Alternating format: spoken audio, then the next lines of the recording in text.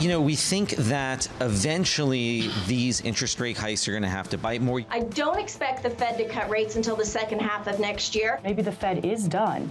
The notion of higher for longer, I think, is somewhat being lost on investors. The economy moved slowly and inflation has come down. Personally, the Fed had very little to do with it. There's also a chance that inflation, doesn't fall back to 1.5, that it gets stuck at 2.5 or 3. This is Bloomberg Surveillance with Tom Keene, Jonathan Ferro, and Lisa Abramowicz.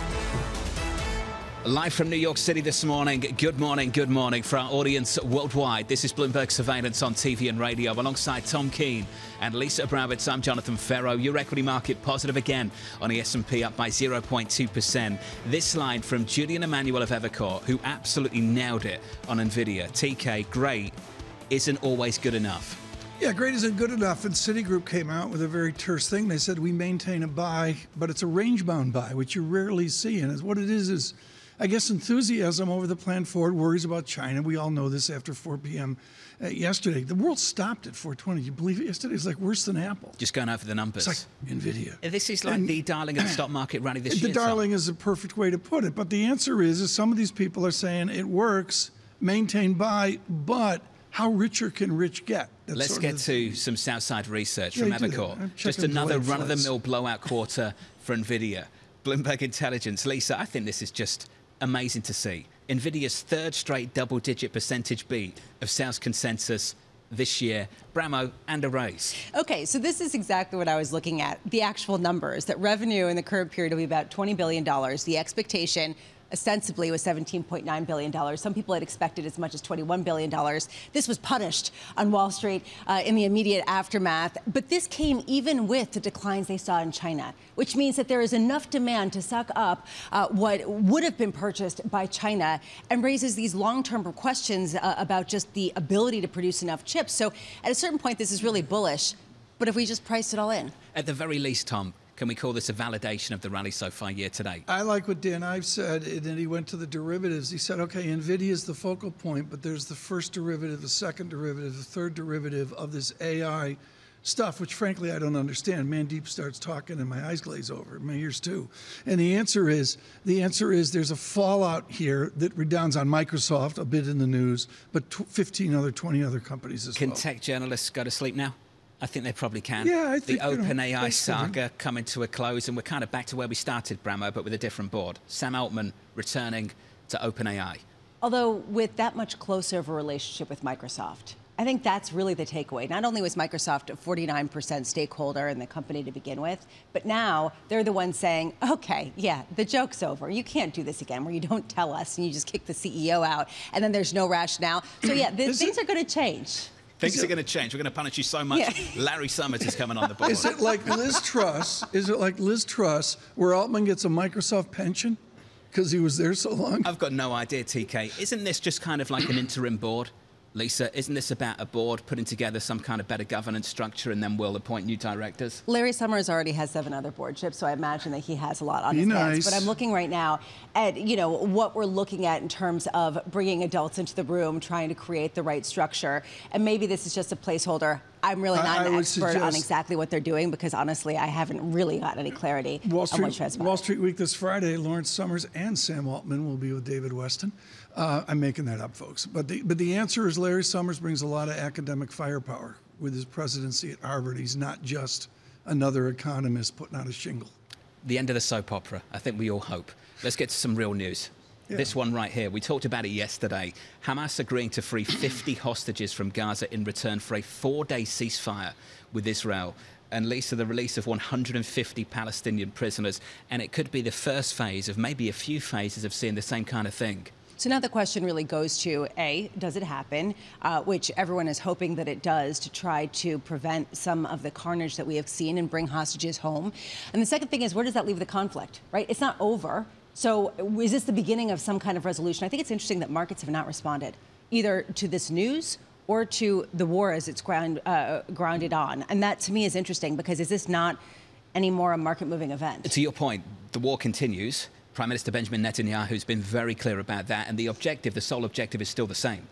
to wipe out Hamas. So you've got a 4-day ceasefire, but ultimately, Bramo, we're going back to the same issues. And this is from the Telegraph, John, and Netanyahu, quote, "We are at war and the war will continue until all our goals are achieved." That's from the Prime Minister of Israel. More on that story a little bit later. Let's turn to the price action. The scores look like this on the S&P 500 this morning. We're positive by 0.1%. Yields aren't up. They're a little bit lower. We're down a basis point, Lisa. 437.89. It's a break of 440 in the last 24 hours. And things have been relatively stable. So yes, we're grinding lower, but it's a grind. It's not a whipsaw, which maybe gives people a little bit more confidence. 8:30 a.m. to me is the big news of the day. U.S. initial jobless claims. We also get some durable sales as well. We just taking a look at the unemployment rate creeping higher. And it's been a steady creep higher throughout the year, increasing about a 0.5 percentage point over the past 6 to 8 months. Do we end up seeing initial jobless claims confirm that type of trend? And then is the market reaction significant? 10 a.m. we get the final read of the Michigan Sentiment Survey. Might be interesting to you since you care a lot about it. I'm particularly interested in the expectation for the next 5 to 10 years. It's 10 a.m. How long can you possibly be? Can you just come off TV? 9:56:30. Then you're out the door by 9:57. I'll be picking up pies and I'll be long gone. You, Mitch, sent. I walked by her desk today. She's got Martha Stewart up, the perfect. Oh, right. And how do I destroy it? But honestly, I'm looking at just, the 5 to 10 inflation expectations that John will not be looking at. And then also just following on the story about the potential for hostages to be released. We are looking for that to happen starting as soon as early Thursday in the morning. And I mean, to me, I just really want to see how this happens and then what comes next, as we were talking about. What comes next is continued war, and it will be a ballet of hostages as they slowly come out. I believe Aaron David Miller is scheduled to be with us today, which is wonderful. That'll be cool. Some serious expertise. A little bit later, we need to talk about some of these market calls as well, Tom. Yes. 5,000 seems to be the popular number right now. Yesterday, Bank of America, Savita Subramanian. I agree. RBC's Laurie Calvasina, 5,000 year-end next year. I read every word of it, and it's really important here with Calvasina. She's saying, look, this is the post-COVID market, and it's just starting. I think that the SPX, we were sort of benumbed by it. On radio right now, a great chart showing the divide, John, from 4,400 to 5,000. Ed Calvasina there at 5,000. Throyd Yardeni up on top, his own research shop, 5,400. To put this in scale, 5,400 is a Yardeni 41,700 on the Dow. John, I've never framed that, which means I've never framed SPX 5,400. We are thankful on this Thanksgiving Eve that you framed it for us. That's good. The pilgrims looked at the Dow. Damn it. It's going to be all show. Makes a difference. It's going to be all show. Oh, you should have seen. They didn't have a Bloomberg on the Mayflower. They did not have a Bloomberg on the Mayflower. I was in bed last night. They started on speakerphone over the phone last night. We thank you. Give it up. Give it up. Yes. Jonathan Stubbs joins us now. We're thankful. The equity strategist at Berenberg. Jonathan, thank you for joining us. Let's just start with this tech dominance. NVIDIA out with some stellar numbers. Not getting much love in the pre-market this morning, but getting a ton of love year to date. The winners of 2024. Do you expect they'll be the winners of 2023? I think investors are in a bit of a sort of hard place here because you follow momentum and you're still sort of running some, and some's the key word, some of these sort of megas of tech winners, clear sort of momentum winners in the market right now. And as you say, they've been incredible performers year to date. But you go back to sort of signals from sort of valuation, and the broader US tech sector is trading back to an 80% PE premium against global equities, which is the TMT peak. So you're getting valuation signals, which some are going to be very happy to ignore, which are telling you to do one thing, momentum signals telling you to do the other thing.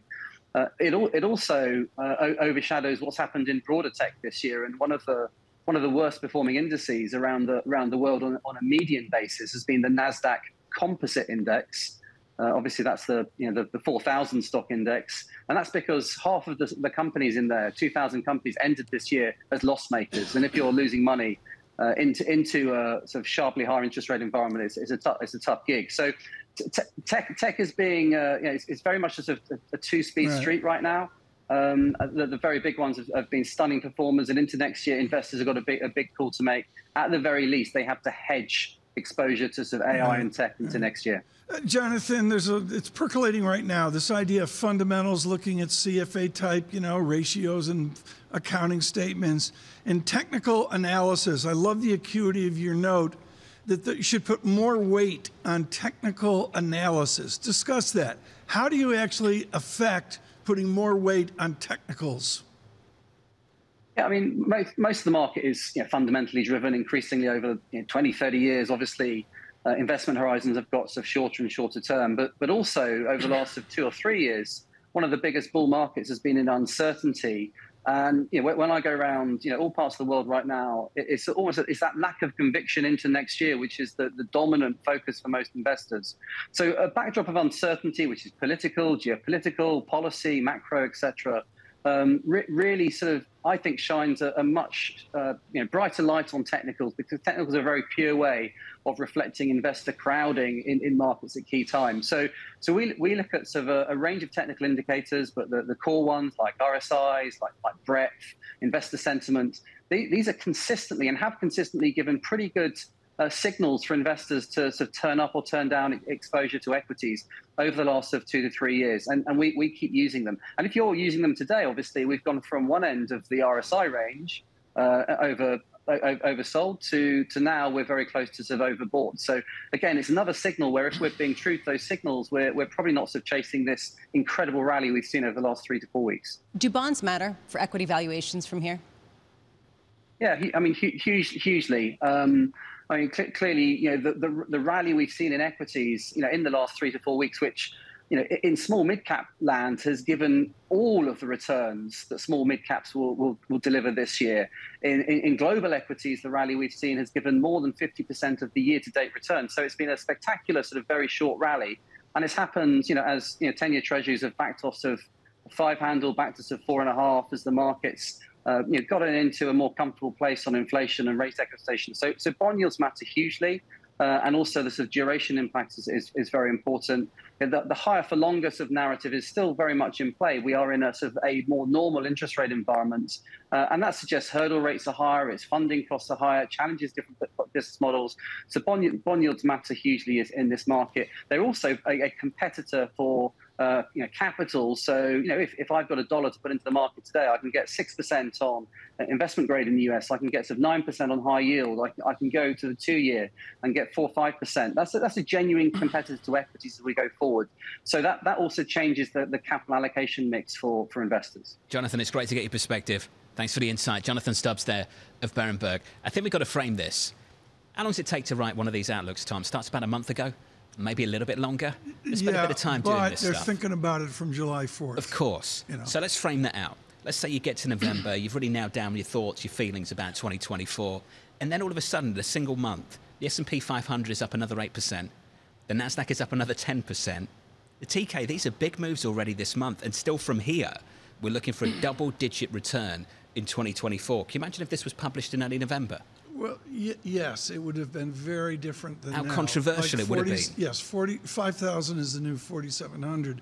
You have to remember that all of the strategists, the good people that we have on here, we mentioned Lori Calvasina earlier, they have to report to revenue producers. And the revenue producers have to go out and speak to the troops, institutional and retail. And in real time, it's happening, and I can't emphasize this enough. It's happening. Getting from Monday to Friday right now is tough. And the most important question to ask is, how do you feel? At least that seems to be what we're hearing. Feel? I feel really good. I feel like I'm in the holiday spirit. It seems like everyone else is too. Look, Lori Calvasina, the reason why I said that is because you mentioned Lori Calvasina. Sure. And she said, we've been telling investors that we believe the weekly AAII Investor Sentiment Survey has been the best star in the sky to navigate the U.S. equity market in 2023. Basically, what we just heard there from Jonathan Stubbs. How do you feel? Help me over here. Is Lisa doing stuffing in the 9 a.m. hour? The perfect stuffing at the 9 a.m. hour. I'm just saying that these would have been called for something like 20% upside at the end of October. Yeah. It's a big turnaround in the last month or so. In December's happy month. You 2 p.m. I don't. It doesn't matter what I think. From New York City this morning. Window dressing. Good morning.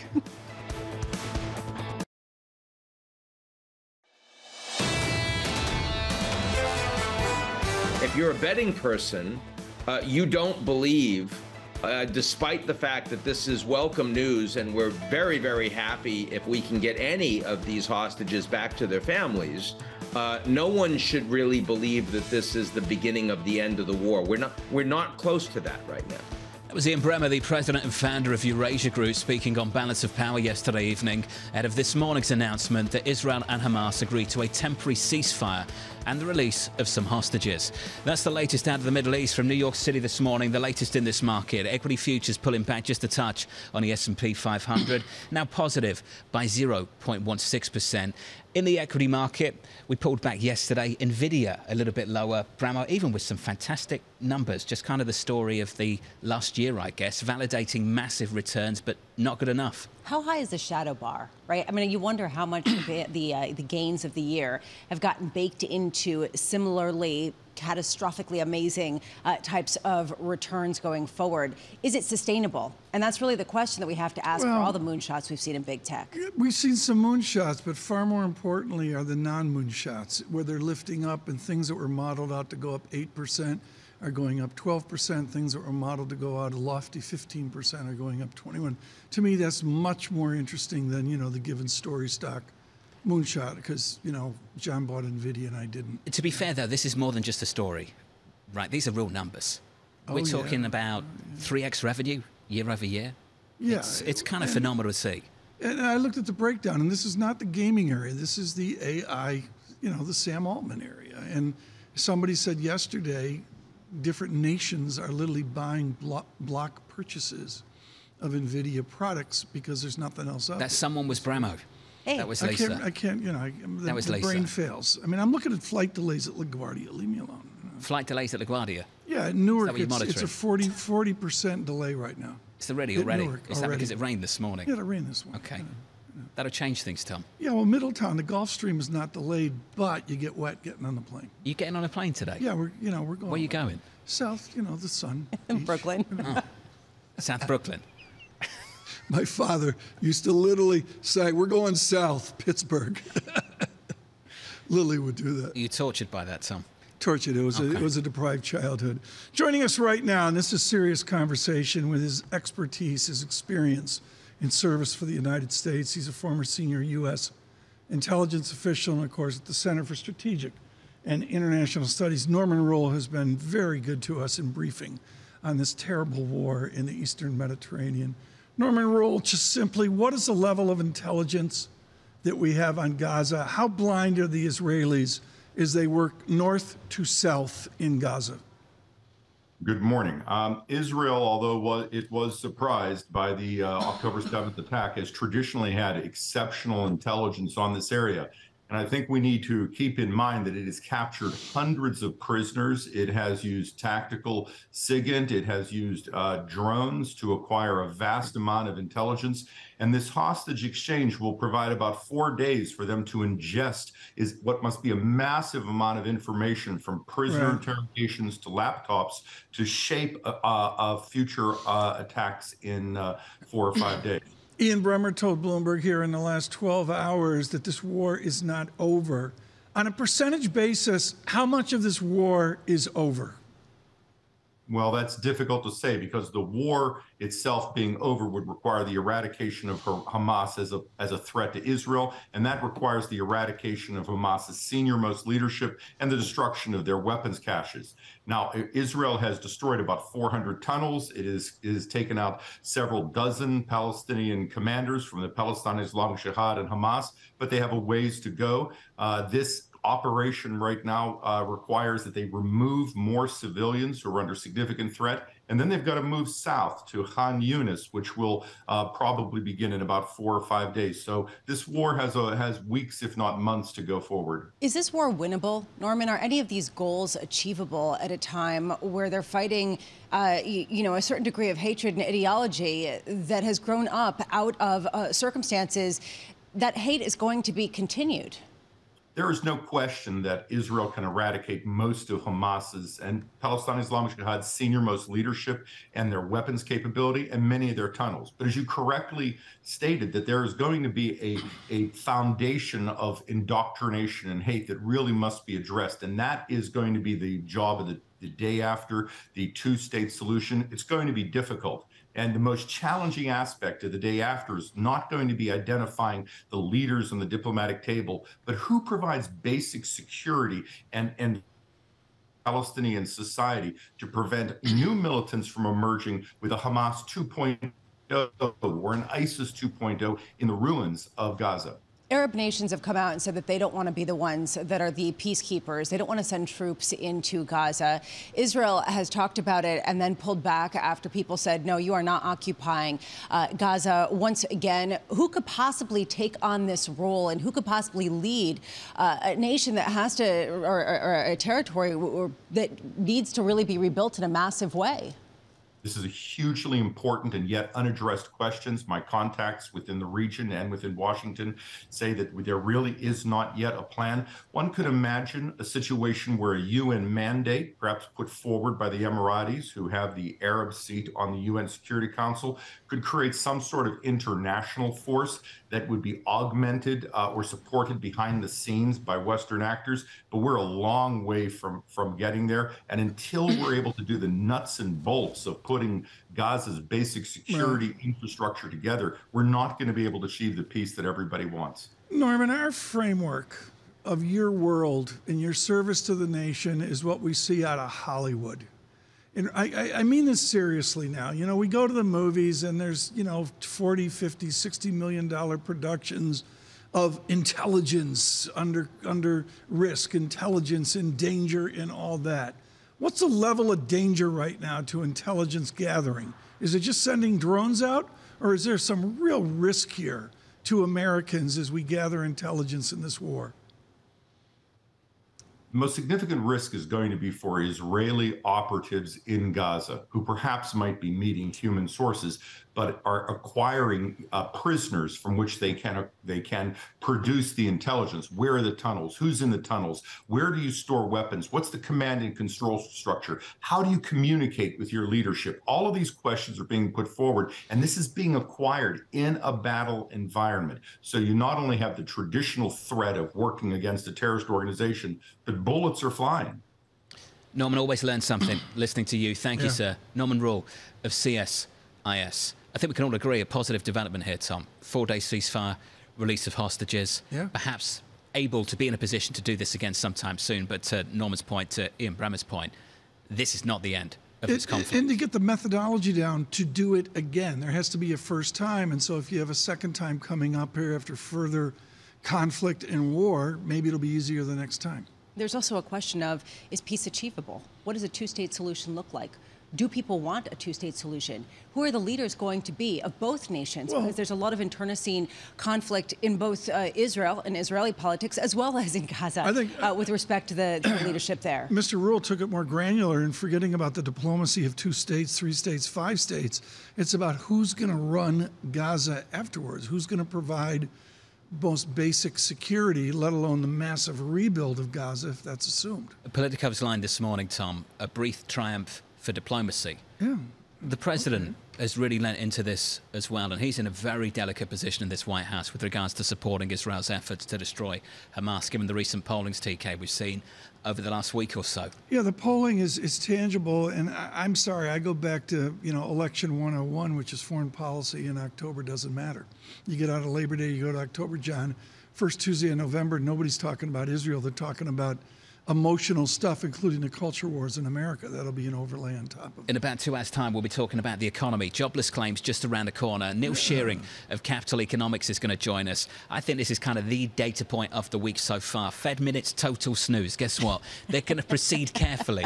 I saw some great takes on that yesterday. As opposed to what? Proceeding recklessly. We're going to proceed recklessly. What does that even mean, Bramo? Proceed carefully. It means they're saying nothing, which is exactly what we expected. And basically, the market's like, okay, great. That's what you got for us. They're going to proceed carefully, TK. I got 16,000 on NASDAQ 100. You know, everybody's making it up as they go. That's all there is to it. No Fed speak for a whole week, and we are thankful, Tom. I didn't read the minutes. I'm proceeding carefully. The delays at Newark. For that? John, no, it gives me something to talk about. The about. delays at Newark aren't as bad as they were 20 minutes ago. Keep us updated, Tom. This is important. Yeah. Middletown to Gulfstream's ready to go.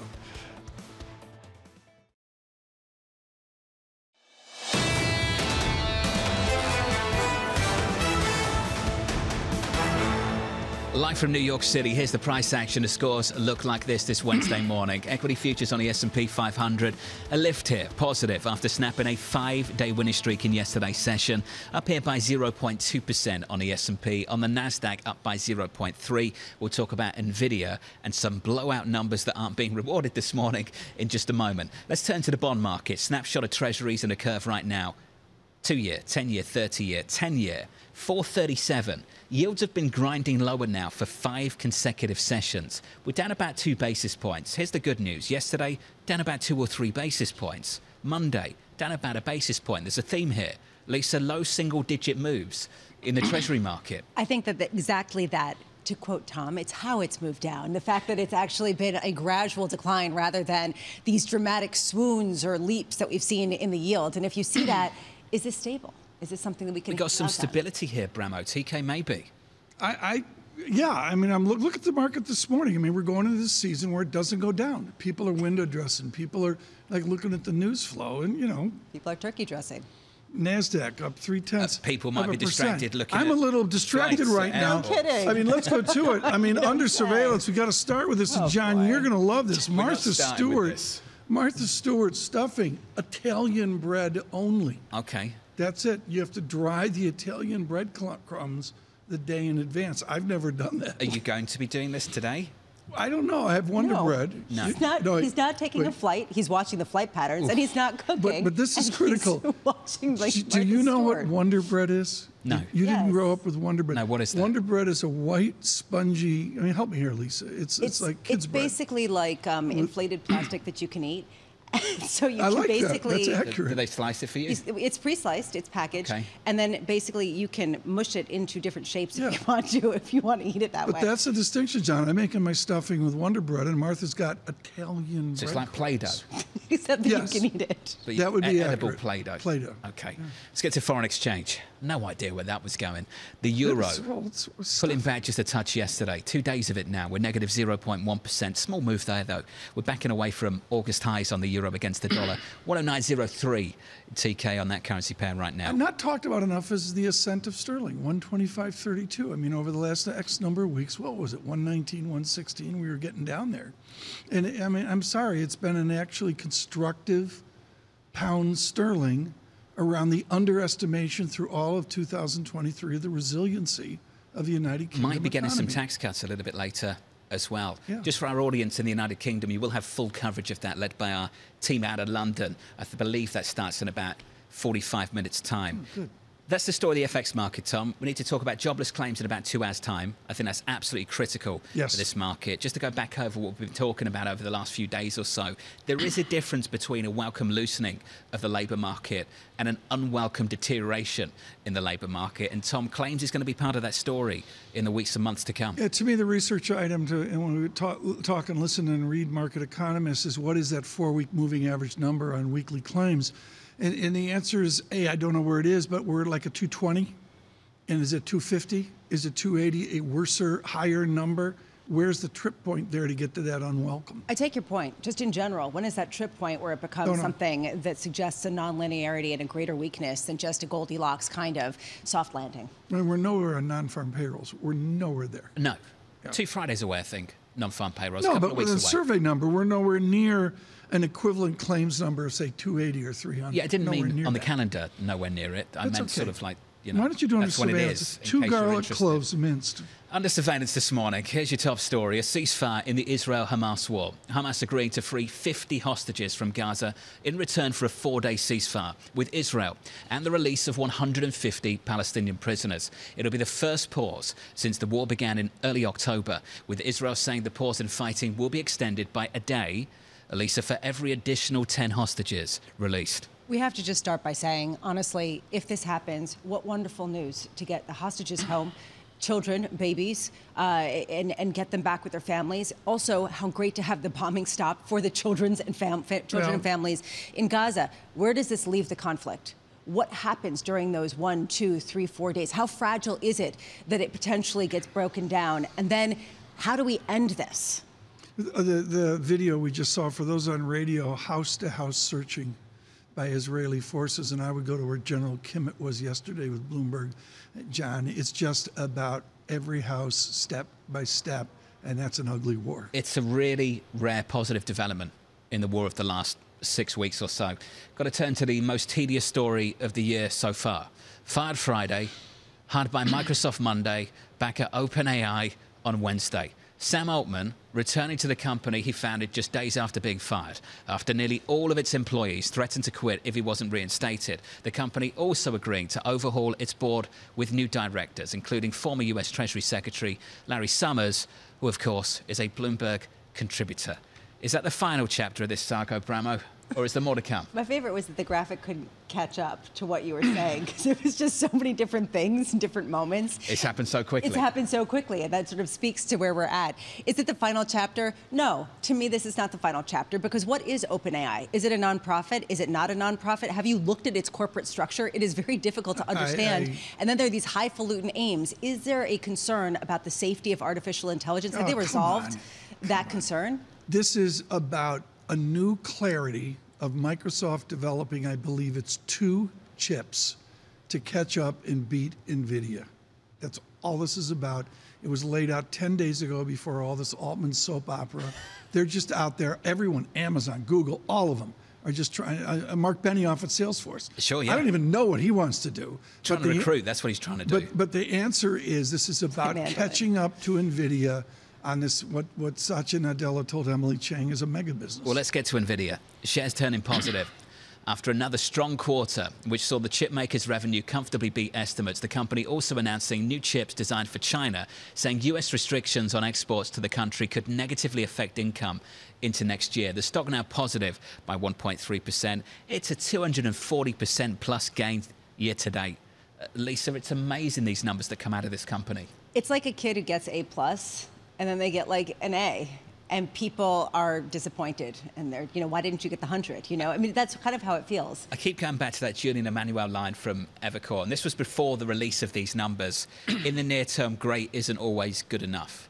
That's what it felt like after the close yesterday. I want to finish on Europe. Over in Europe, the ECB is warning that sluggish growth is threatening to amplify risk to financial stability posed by higher interest rates. The ECB Vice President, Luis de Guindos, speaking to Bloomberg after the release of the bank's biannual financial stability review, saying markets are too optimistic.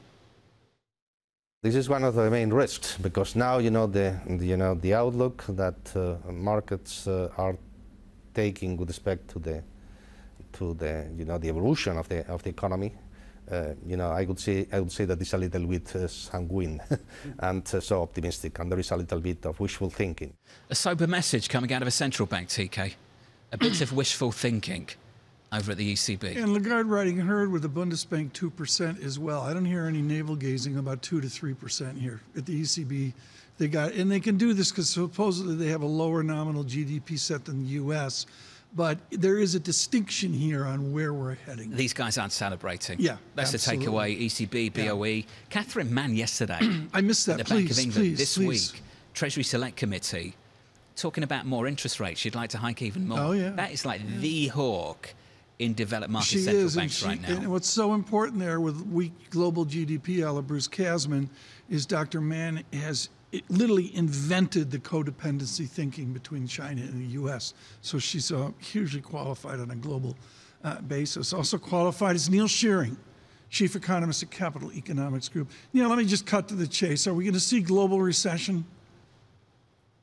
Depends how you define a global recession. I think if you look at most definitions, it's global economy growing by kind of less than 2.5% to 3%. I think by the year on year. By the time we get to the first quarter of 2024, I think we probably will meet that definition. Yes, but of course it's all in the definition, and it depends on which countries you're talking about. And really, the key point about recessions, I think, is this element of reflexivity. So you get weaker demand feeding into higher unemployment that creates another feedback loop into weakening demand that's only then broken by central banks or governments loosening policy. I think that's a very real prospect in Europe and indeed the UK. Perhaps less of a threat in the US, perhaps a bit more 50-50 in the US. But certainly, I think we're going to be entering 2024 on a substantially weaker footing. So let's talk about, Neil, the way that central banks could end up getting involved, given the fact that ECB's Luis de Guindos was talking about the elevated chances of some sort of financial accident with high rates and a slowing economy.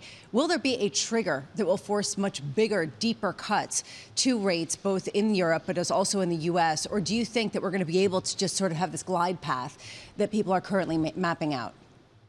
Well, I think it's possible in the case of the US. I think the situation today is far more analogous with the situation after the Second World War, where you have this enormous supply disruption and then high inflation, than is the case, than there's the comparisons with, say, the 1970s, which some people have made.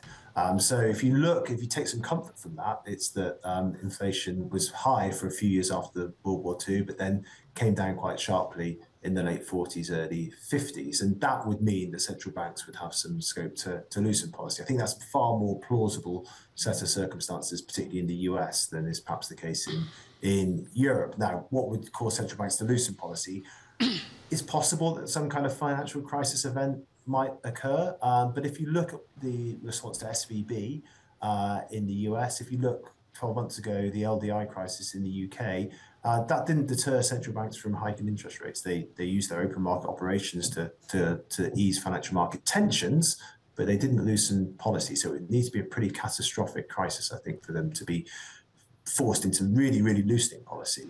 More likely, I think, is that we get cyclical downturns, particularly here in Europe, probably also in the US too, and that leads to some loosening of policy from probably the second quarter of next year. One of the key sort of aspects behind this is why we've seen disinflation to the degree that we have so far. Is it because of simply year-over-year comparative data points, or is this because of some of the tightening that's already come to pass? In other words, is that downturn going to be disinflationary enough for central banks?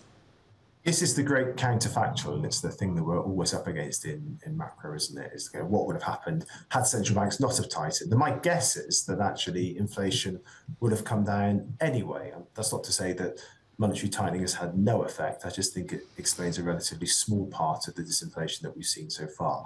Most of the disinflation we've seen so far is about the unwinding of those pandemic-related distortions, particularly on the supply side of economies, and the economy kind of becoming the demand supply within the economy is becoming closer in equilibrium as a result. Neil, thank you for that. Neil Shearing there of Capital Economics. Just to extend what Neil's talking about there, TK, of the disinflation we've seen so far, it's just about a rebalancing led by the supply side. Then what's in store for 2024? It's why some people think that the damage that's going to be done by higher interest rates is still in our future, and we haven't recognized it just yet. Yeah, it's the phrase I hate, long and variable lags. So you get out the damage to, 4th of July of next year. But this supply versus demand side of the economy is fascinating, and I don't really know what to make about it. I got two issues here. I got Bruce Kasman and his team at J.P. Morgan really thinking about this, and Kasman's got a first half global GDP shockingly under 3%, really stunning, 2.1%, John, doesn't get it done.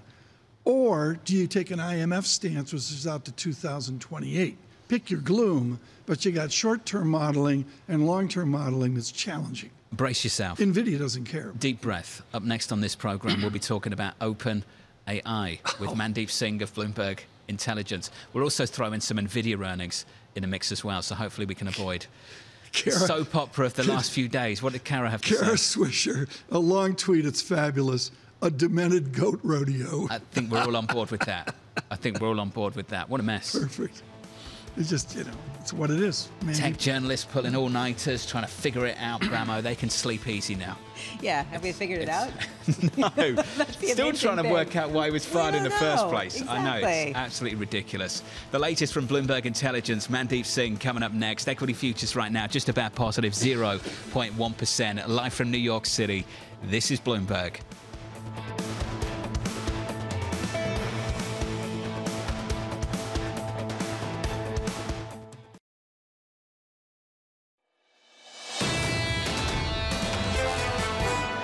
We're here today to announce the Treasury Department's historic action, the largest enforcement action in Treasury's history against Binance. It deliberately undermined its own sanctions monitoring controls, and it failed to report suspicious transactions. The Justice Department is requiring Binance to pay $4.3 billion in penalties and forfeitures. That was U.S. Treasury Secretary Janet Yellen and U.S. Attorney General Merrick Garland announcing a record fine on cryptocurrency exchange Binance for violations including ignoring sanctions and a failure to report suspicious activities. TK, one of the biggest players in this space, and another one bites the dust. Did you see this coming? I did not see this coming. You've been talking about it for months. I've been talking about this is going to happen, but I did not see this coming on a Thanksgiving Wednesday. Ken Rogoff, my book of the year 5 years ago, The Curse of Cash. Professor Rogoff got legitimate death threats off that book, and it's about what Raphael Auer at Bank of International Settlements has talked about. It's about criminal activity. Which raises this question: if the first two biggest exchanges for cryptocurrency have both been implicated in some sort of fraud, well, you know, what else is going on? And I just wonder, especially given that some of the payments for certain terrorist organizations were facilitated on these exchanges. I'm not going to mince words. Team Surveillance, and Ferro's been a piñata on this, is we have been skeptical about this ballet from day one. And I was shocked. I did not see this coming, and I was shocked yesterday. They must have evidence on this guy. It's inappropriate to comment on it, but I was stunned at a $4 billion fee. Well, Merrick Garland standing there with Secretary Yellen. Ken Rogoff looks like a genius this morning. So, Tom, what's next? What's next is I hope there's some sobriety among institutions. It takes long to do this, but what is the institutional value of crypto? It's not for me to say what it is, but everyone has to study that with a new humility. I don't think it goes away. I think it goes towards traditional players. Isn't that what's next? You stop talking about Aren't we going to have FTX. ETFs? You stop talking about Binance, and you start talking about BlackRock a little bit more. What does BlackRock do? Do they want to be associated even tangentially on an ETF to what we witnessed yesterday? I don't know. To John's point, the fact that you've seen Bitcoin hold in its value as much as it has, despite some of this news, points to a stickier, more institutional, less day trader type of audience, which means it has a very different type of use and investment case than maybe some of the earlier prognostications. And could well go towards stronger hands. I hate to use the phrase "the adults in the room," but you know that's a phrase that will be used. I can't disagree with you, but I just think that we have led on looking at the research and seeing what smart people think about this, including Professor Rogoff at Harvard. Let's move on from that, and there'll be much more on that. Look to crypto on Bloomberg Television for that. What are we going to talk to Mandeep Singh about? Not stuffing. Take your pick. Got like 8 you can things. have NVIDIA? OpenAI or NVIDIA. Which would you like to go with, sir? To be honest with you, I'd prefer to talk about NVIDIA because I think it's more material to Let's do that right now. Mandeep Singh joins us here on NVIDIA and what we saw yesterday. What is the legs on this, Mandeep? I mean, you know, we all get the moonshot and units and the fervor, and I saw the 240%, blah, blah, blah. Do you look at it as a 3-quarter thing, or can it be a 30-year thing? I mean, look, we are witnessing the biggest data center expansion right now, and data center IT market was about 8 to 10% grower historically. And when you look at the numbers that NVIDIA is printing, clearly there's insatiable demand. Yes, they will be affected by China restrictions, but they're still under shipping demand, and that was the message. And this is a near monopoly at this point of time. The question that you have to ask yourself is, will it remain a monopoly like Intel was over the last 25 years in the CPU market? Or will there be more players that can develop chips? And right now, the customers that are buying these chips are very concentrated. It's the hyperscalers that are buying, 50% of NVIDIA's capacity. Will they continue to do that, for the foreseeable future? Okay, That's well, the question. you're an expert on this, and I guess Altman's back at OpenAI. How long does it take to make a competitive chip? Well, so that's what NVIDIA has showed, that they can pivot much quicker. They can ship products much quicker than anyone else. Look, AMD and Intel have the capability to make a GPU, but it's not as productive and efficient as an NVIDIA GPU is, and that's what we are seeing. That's why I say it's still a monopoly, and until you see proof that companies can train as effectively their models on alternative chips, I think NVIDIA will continue to have this kind of ASP growth, which we saw last night. Mandeep, one aspect of the earnings report that I thought was probably most interesting was the drop-off they signaled in Chinese demand for their GPUs, for some of their products. And this comes at a time where they're still able to beat expectations on revenue. They can still ship those chips elsewhere. What does that tell us about both what's going on in China, but also more broadly, what's going on with just the glut of demand? Yeah, look, there was certainly some pull forward in China because they anticipated these restrictions, and you could argue NVIDIA was probably over-earning in that region. But there is that demand, that they can ship their chips elsewhere, and that is what gives, I think, the confidence that this company is way ahead in terms of not only just developing a GPU, but bundling it. They highlighted networking is a $10 billion run rate business. Software is a $1 billion run rate business. They have the perfect mousetrap right now in terms of bundling these chips to train large language models, and that's huge. All right, so Mandeep, we were talking about OpenAI and trying not to talk about OpenAI and the relevance of that to this story. How much is there a relationship in terms of Microsoft's desire to create some sort of rival chip with respect to the AI development more broadly, and what the future is for OpenAI as an independent agency? Yeah, look, OpenAI and NVIDIA are the face of generative AI, if you think about the trend that has played out this year. And I think with OpenAI going through this turmoil, Microsoft driving those changes has steadied the ship.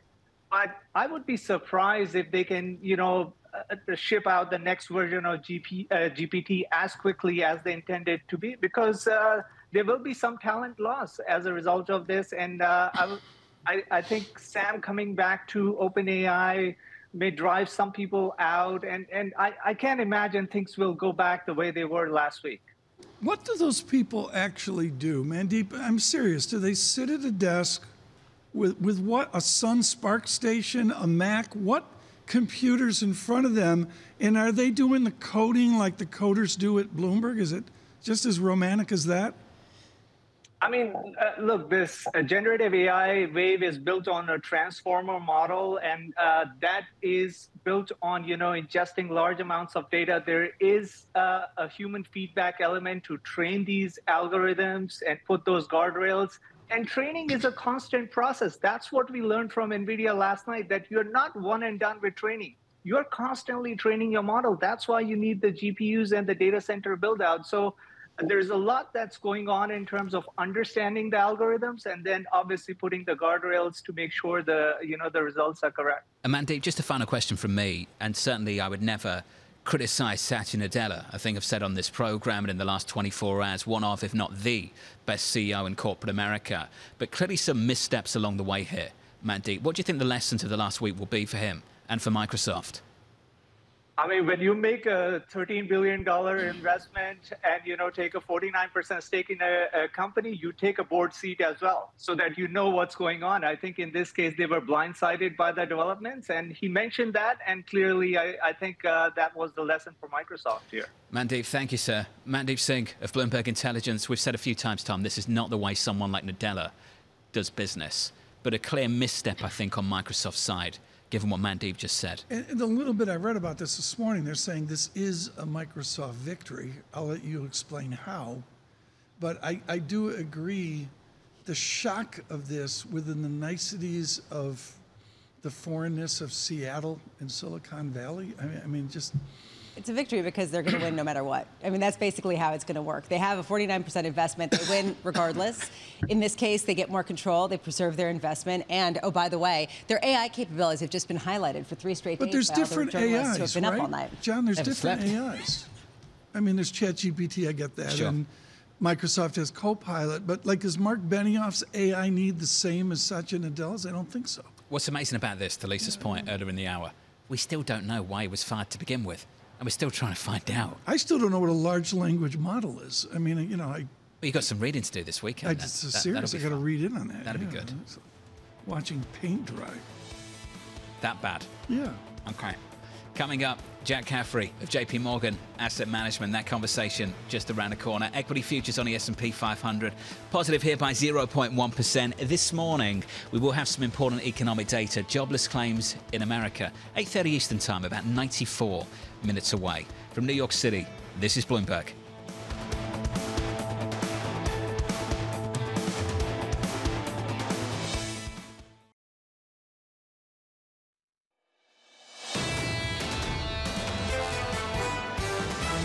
You know, we think that eventually these interest rate hikes are going to have to bite more. I don't expect the Fed to cut rates until the second half of next year. Maybe the Fed is done.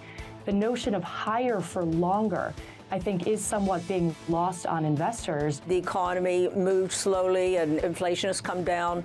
Personally, the Fed had very little to do with it. There's also a chance that inflation, doesn't fall back to 1.5, that it gets stuck at 2.5 or 3. This is Bloomberg Surveillance with Tom Keene, Jonathan Ferro, and Lisa Abramowicz. We are thankful for equity market returns. You're choiceful. Live from New York City this morning. No. Good morning for our audience worldwide. This is Bloomberg Surveillance on TV and radio alongside Tom Keene and Lisa Abramowicz. I'm Jonathan Ferro. Your equity market positive by 0.1%. The bulls out in force in the last 24 hours. Bank of America, 5,000 points. The target year-end on the S&P next year. RBC, Lori Calvasina, 5K year-end next year. Tom, month to date, the NASDAQ 100 up close to 11% in November alone. Yeah, the acceleration's there, and again, the acceleration is there this morning. I'm looking at some of the luxury stocks, by the way, doing well.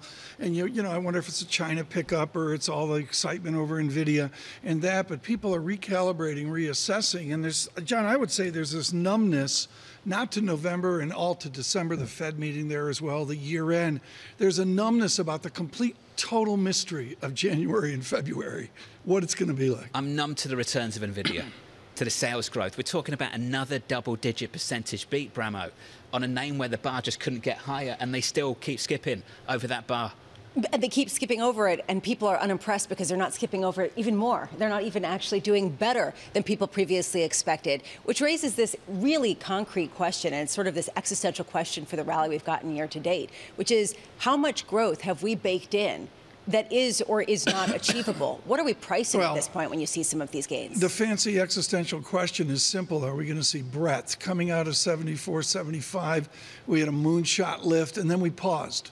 And, maybe we've paused here and, coming off of October last year. But how do we get to a 1977 lift out to 1982 is the analog. And I don't think you can do it with the magnificent 5, 6, 8, 12, whatever it is. You need breadth. And that's the money question. We've called NVIDIA the magnificent one, the number one performing stock on the S&P 500 year to date, up more than 240%. It's important to this market. It makes up about 4.6% of the NASDAQ 100. It's the number 4 weighting. The number 4 weighting on the NASDAQ. Also, I think number 4 weighting on the S&P 500. What's important to this economy is the data point, Lisa, that comes at about 8:30 Eastern Time. How quickly? It's 90 minutes away. Yeah, how quickly the labor market is going to roll over, and that's really the key question. We've been asking it all morning, which is what's the distinction between a Goldilocks slowdown and a more protracted kind of downturn? I will also add to that, is disinflation good for corporate profits? Is that good for employees if they're not seeing the commensurate wage gains? And we're seeing that in some of the earnings, that maybe it gets a really kind of to be a complicated picture. We should revisit a question we've asked in the last few weeks. The labour market no longer a reason for this Fed to be hawkish. Is it now becoming a reason for this market to be bearish? Are we at that inflection point? How close are we to that with jobless claims? Michael Collins was saying he thinks that we are much closer to that inflection point than risk assets are pricing in. Most people who have come on this show have pushed back and said we still see people grinding through this, getting to 5,000. People are feeling good. The sentiment surveys are coming out positive. And that seems to be where we're at. Very soothing there, Bramo. I have to say, if you've been away for like 3, 4, 5 years and you looked at where claims were, they're still incredibly low. But it's the trajectory. And we've been talking about that. And the fact that you've seen unemployment rates go up to the degree that they have, it has never happened that way, where there isn't another more nonlinear jump up. And I keep using that word. Is this time different that we're not going to see that? that. That's what people are grappling with. We got to have some Bramo gloom the day before Thanksgiving. There was some soothing gloom, though. Soothing. The delivery's changed. I'm trying the delivery's changed. Less of a firebrand, you know. Let's turn to the scores. Equity futures just about positive by 0.1% on the S&P 500. The bond market shaping up as follows. Muted moves. In one direction, sure, over the last 5 days, yields lower. But Lisa, they've been small moves. We're down by a couple of basis points on a 10-year. Which I think is the important point. Is this the new normal? What we're watching, as you said, at 8:30 a.m. and at U.S. initial jobless claims, very important to see whether they inflect up further. 10 a.m. we get the second read, the final read on the University of Michigan sentiment survey. I'm watching the 5 to 10-year inflation expectations, which surged in the previous survey. And of course, we've been talking about all morning the conflict, the war between Israel and Hamas, and we have received news, which we all welcome, of the idea of hostages being released by Hamas, being returned to Israel as soon as Thursday, as soon as tomorrow morning. The question is, yes, this might lead to a ceasefire for 5 days, but after that, then what? It's a rare positive development that I think we're all happy to see in the last day or so. With us around the table, I'm pleased to say, Jack Caffrey, Equity Portfolio Manager at JP Morgan Asset Management. Morning, Jack. Good morning. What do we need to see to get this rally to broaden out into next year? Well, I think let's break this down into 3 steps, if you will. The holiday rally is certainly very much in force. As Tom just mentioned, November has been a really good year. I think against the context of what most people would have been putting forth as an idea of what to expect. With the end of, say, tech selling, with the return of the corporate bid, with earnings actually now being positive year on year, you have the ingredients of the next, call it month, 2, 3, of things being able to, I think, move a bit higher. Turning to what gets you a broader market rather than an extraordinarily narrow market, I think is I hate to say it, we stop kicking the can down the road in terms of what a continuing resolution turns into. How do we actually get some clarity on what federal spending might look like for a long enough time that we can then just worry about the election rather than how we're going to finance the election and our government. And then I do think you're going to have a continued tug of war between the earnings outlook and the multiple, where what happens in bond markets becomes really important. It's interesting that the first thing that you pointed to was the political calendar in 2024. Is it that important for you? Equity markets want to find something to worry about. And to the extent that most economics students chose to stay away from political science for a reason, we wanted to pretend we understood the math rather than understanding the psychology. And what we come back to, and where I actually have a degree, quote, formally in political economy. And at that point in time, I'm like, why? I'm like, well, I kind of think government writes the rules under which the economy operates. So it would help me to understand who's writing those rules and what they're going to set them up to be. So, paying for all of it kind of matters. Jack, what do people do that have single-digit returns this year? You've been doing this for ages, and there's those certain years where we're all behind. How do you catch up? I'm trying to figure that out because I'm behind this year. Well, you got 3 minutes, so give us the answer. We want an answer now. Oh, okay. Well, I should have bought a lot more NVIDIA. Would have been an important thing, but it doesn't really fit in a dividend growth mandate. I think ultimately it comes back to that question of broadening. A, and B, I think, if you look at a strategy, earnings were supposed to be down this year, they wound up being up. Dividends are up mid-single digits. You can find portfolios of stocks that have dividends that are up low double digits. Do you fault big tech because they don't pay big dividends or establish double-digit dividend growth? I don't think you can fault big tech for behaving in a way that they're rewarded. So to the extent that you can have companies that are valued on a price to sales basis, what everyone is telling you is we're not actually asking you to have earnings. So to the extent that you can have an entire, almost 30% of a market which doesn't have to manage itself from an earnings perspective to a consistent cash return to its investors, those management teams are going to do what they've done and continue to do that. I think dividends offer a real check on earnings and a real return of investors and let them decide where to reinvest. Lisa, NVIDIA drowning in debt, 1.1%. Well, this is a cash flow just bonanza, right? And at what point are we pricing in a potential continuation of the pace of acceleration of that cash bonanza into the future? How do you even game out what we're pricing in, given some of the moonshots we've seen?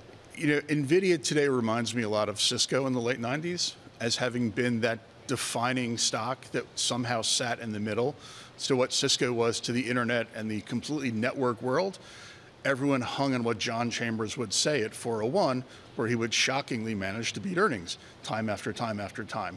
And ultimately it came down to when his customers ran out of money to keep buying his servers. NVIDIA now sits in that particular position where they can sit there and look at the capital spending of Microsoft, of Amazon, of Alphabet, with some reworked chips, of what China intends to do in AI, what certain countries in the Middle East seem to be doing in order to actually build up their own AI equivalent. And you'll come back to at what point does the investments those other people are making start actually becoming more challenged? What's different now versus the 90s example, where I have to admit there's a difference, Cisco's customers were all debt financed. And so what the Fed wound up doing, draining liquidity, taking down the concerns and the flood of liquidity for Y2K, for people who remember ancient history, is very different than an extraordinarily powerful base of very profitable cash flow generating companies, which for the most part aren't being asked or pressed to return cash to their investors. In some cases, thanks to dual voting stock, that they're not ever going to be pressed. This is a fascinating point. In other words, it's how long do the customers have open pocketbooks and plenty of cash? And their customers have big open pocketbooks and massive quantities of cash. So how much can you see the moonshot continuing in some of these names that we didn't appreciate perhaps at the beginning of the year? Well, I think, Wall Street loves an easy story to understand. AI is conceptually really hard to understand, but if everyone wants to do it, everyone is going to keep spending. And certainly right now, the cost of capital is higher, but it's still not all that burdensome against a longer term history of what money should cost, to the extent that the companies which are really driving that spending either have access to a blank check, if you're in China, effectively from state financing or personal financing, and ultimately coming through. But, when you look through why are people somewhat disappointed in NVIDIA, I think this morning it's, oh, okay, that's all you've done for me. Like, what's double digit? What's effectively a 200% gain year on year? Tripling revenue in a year or something. It's kind of nuts. It kind of speaks to being a unique company in a unique place and time, but that comes back to, at some point, what have you done for me lately?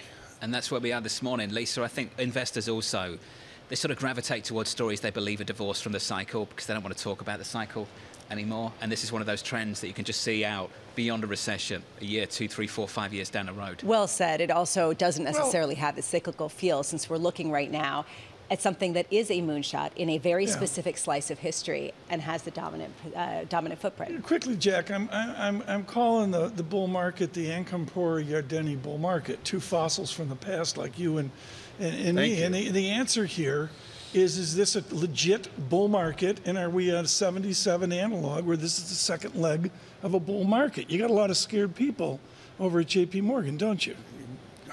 You've got some really enthusiastic people, you got some really scared people. That's the beauty of having... Is it the second leg of a bull market? We've had a great year this month, and if we go back and look back 2 years, we're still down 2%. So, we haven't really re-entered that bull market because we're still not back to highs. To really make the sustainable highs, you actually need more people playing along than what I call the sacred seven. Not the magnificent seven, because I'm trying to avoid theological belief in terms of growth rate. But I do come back to, what we had was a good growth quarter. It seems like we got that because the inventory supply chain finally got fixed. Companies could actually fill the orders. Right. And right now the concern is, well, orders are seemingly drying up a little bit because you don't have to double order anymore because you actually get your stuff. John, did you see this percent change on the Standard & Poor's 500? Looking at it now. Year to date, we're up big time. Month to date, up something like 8%. Amazing. On the session at the moment, we're positive by 0.2%. Jack, you and I have had the privilege of talking together for a long, long time. I just wanted to squeeze in your call on housing, because you've had some interesting calls associated with that part of the economy. What's the call now? It's certainly, last several months, my bias has been we're living in the renovation nation. The idea that, with an 8% mortgage rate, people are almost trapped. It's concept, trapped in your 30-year mortgage at 2 3/4%. The shame. But you're certainly going to see, I think, some freeing up of housing activity. I do think that comes back to will the bond traders finally be right and we start getting some rate cuts next year rather than this permanently high plateau that the Fed is talking about, which kind of reminds me of Irving Fisher about 1929, except now it's bonds, not stocks. This was a clinic. Jack, thank you. Jack Thank you so much. Of JP Morgan Asset Management, and happy Thanksgiving. Happy Thanksgiving. From New York City this morning, good morning.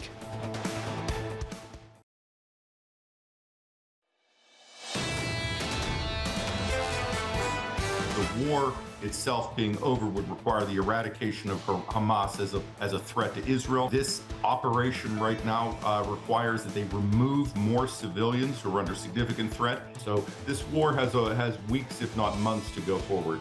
That was the brilliant Norman Rule there, the former senior U.S. intelligence official. From New York City this morning, good morning. Equity futures pushing higher by 0.2% on the S&P.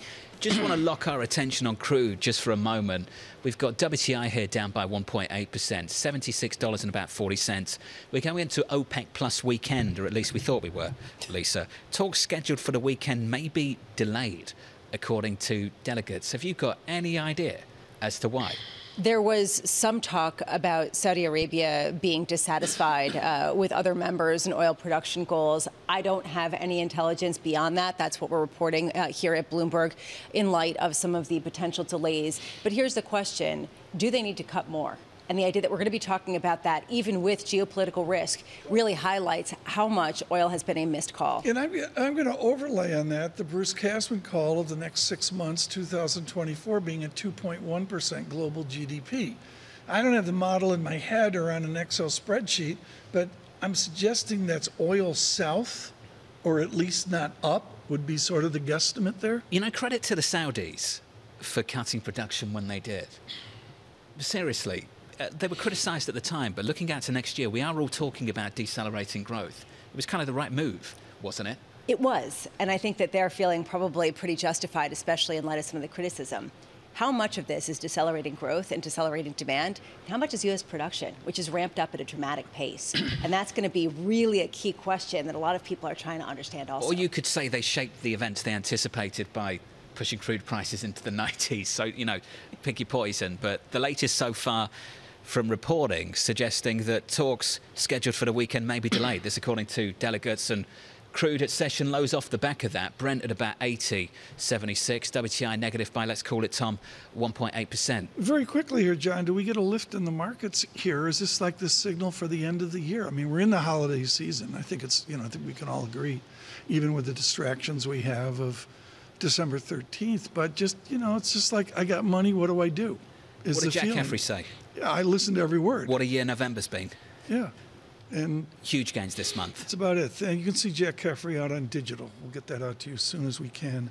This is a joy, and away from the horror of the Eastern Mediterranean, to have Aaron David Miller with us is wonderful. He wrote a book in 2014, which ought to be reissued this morning. He's senior fellow at Carnegie Endowment for International Peace. And Aaron, with respect to our president, and to take your wonderful book here on the end of greatness, I want you to describe how you perceive any given president, but in this case, President Biden, with Mr. Netanyahu.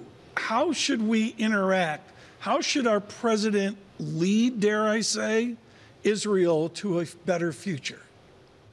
That's a very good question, and the president's been roundly criticized by just about everybody, with the exception of the Republican Party that has sort of emerged as the Israel can do no wrong party, for not restraining Israel, from not cracking down on the exponential rise in Palestinian deaths and the humanitarian catastrophe in Gaza.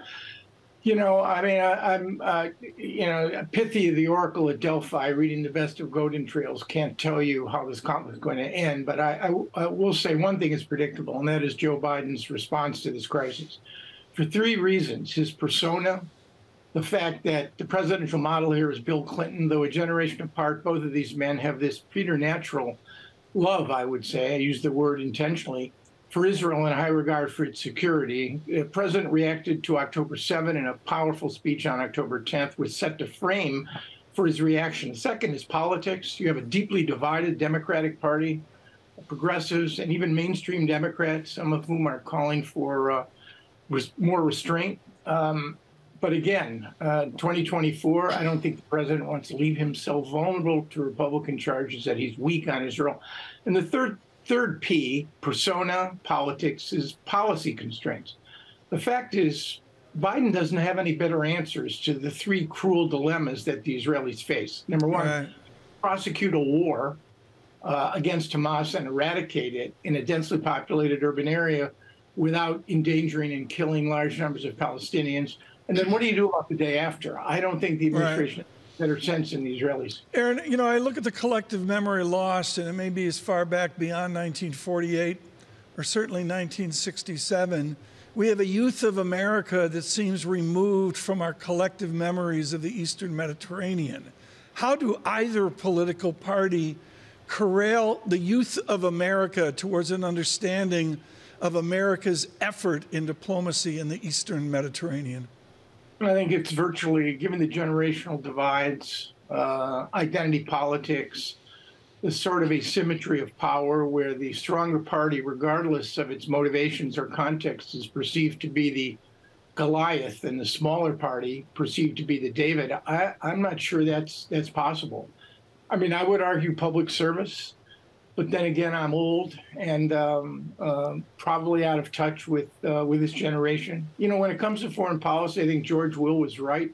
For most Americans, and I think even for young Americans, they want as little of it as possible. So the fight, the struggle, the focus is here at home. And I worry about that young generation. I have two 40-year-old kids who I think are committed to trying to leave the world a better place. They are interested in foreign policy. My bias has become theirs to a degree. I think it's hard. It's really hard. Lisa, I'm depressed when somebody young is 40. Okay, can I just let you know that?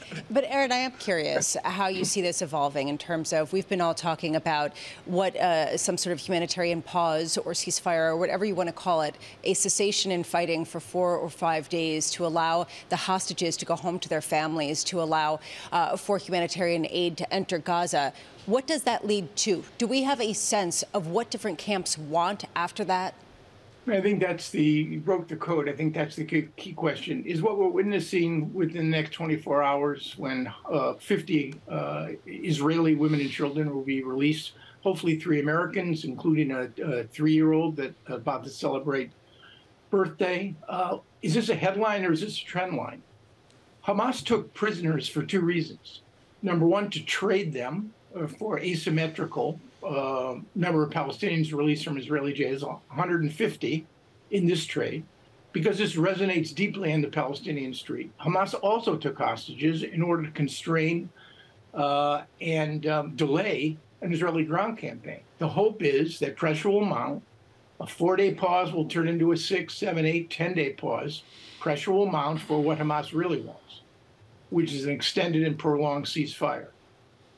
That is going to be extremely problematic for an Israeli government that seems to have no intention of stopping its military campaign. But pressure is going to rise, and we have 2 clocks ticking. The Israeli operational clock, which is ticking much slower, weeks, perhaps months. Biden and the international community's political clock, which is ticking much faster under the pressure of the humanitarian catastrophe in Gaza, and the exponential rise in Palestinian deaths. It seems to me this situation is going to get worse before it gets much worse, I'm afraid. Back-to-back clinics on this program in the last 30 minutes. Aaron David Miller there of the Carnegie Endowment for International Peace. Just phenomenal. Some of these conversations, Lisa, just need to get home and go back over. State of play. Hamas has agreed to free 50 hostages from Gaza in return for a 4-day ceasefire with Israel and the release of 150 Palestinian prisoners. What you just heard there, though, is that could be the starting point for a bigger push to get a much longer ceasefire as the pressure begins to build, continues to build, I think most people would argue, on the Israeli government. And what Aaron David Miller said there about 2 different timetables, the Israeli government having perhaps weeks and months, and what we hear from President Biden in a very different political calculus, it's a shorter calendar, highlights the tension that must be underpinning some of these discussions. And I would go to Robert Hormats yesterday, both Aaron David Miller and Ambassador Hormats saying, look, we got to look in the mirror at the state at home. For Hormats, he's written about this for at least 3 decades, if not 4. It's about the state of the federal budget and, you know, the debt and deficit here. how do you prosecute diplomacy and defense if you're distracted by a debt and deficit? Just to extend the analogy just a little bit more, it's not just that the clock is ticking. I think for the president, the alarm went off over the weekend, given that poll we saw out of NBC News. Stunning poll. Yeah.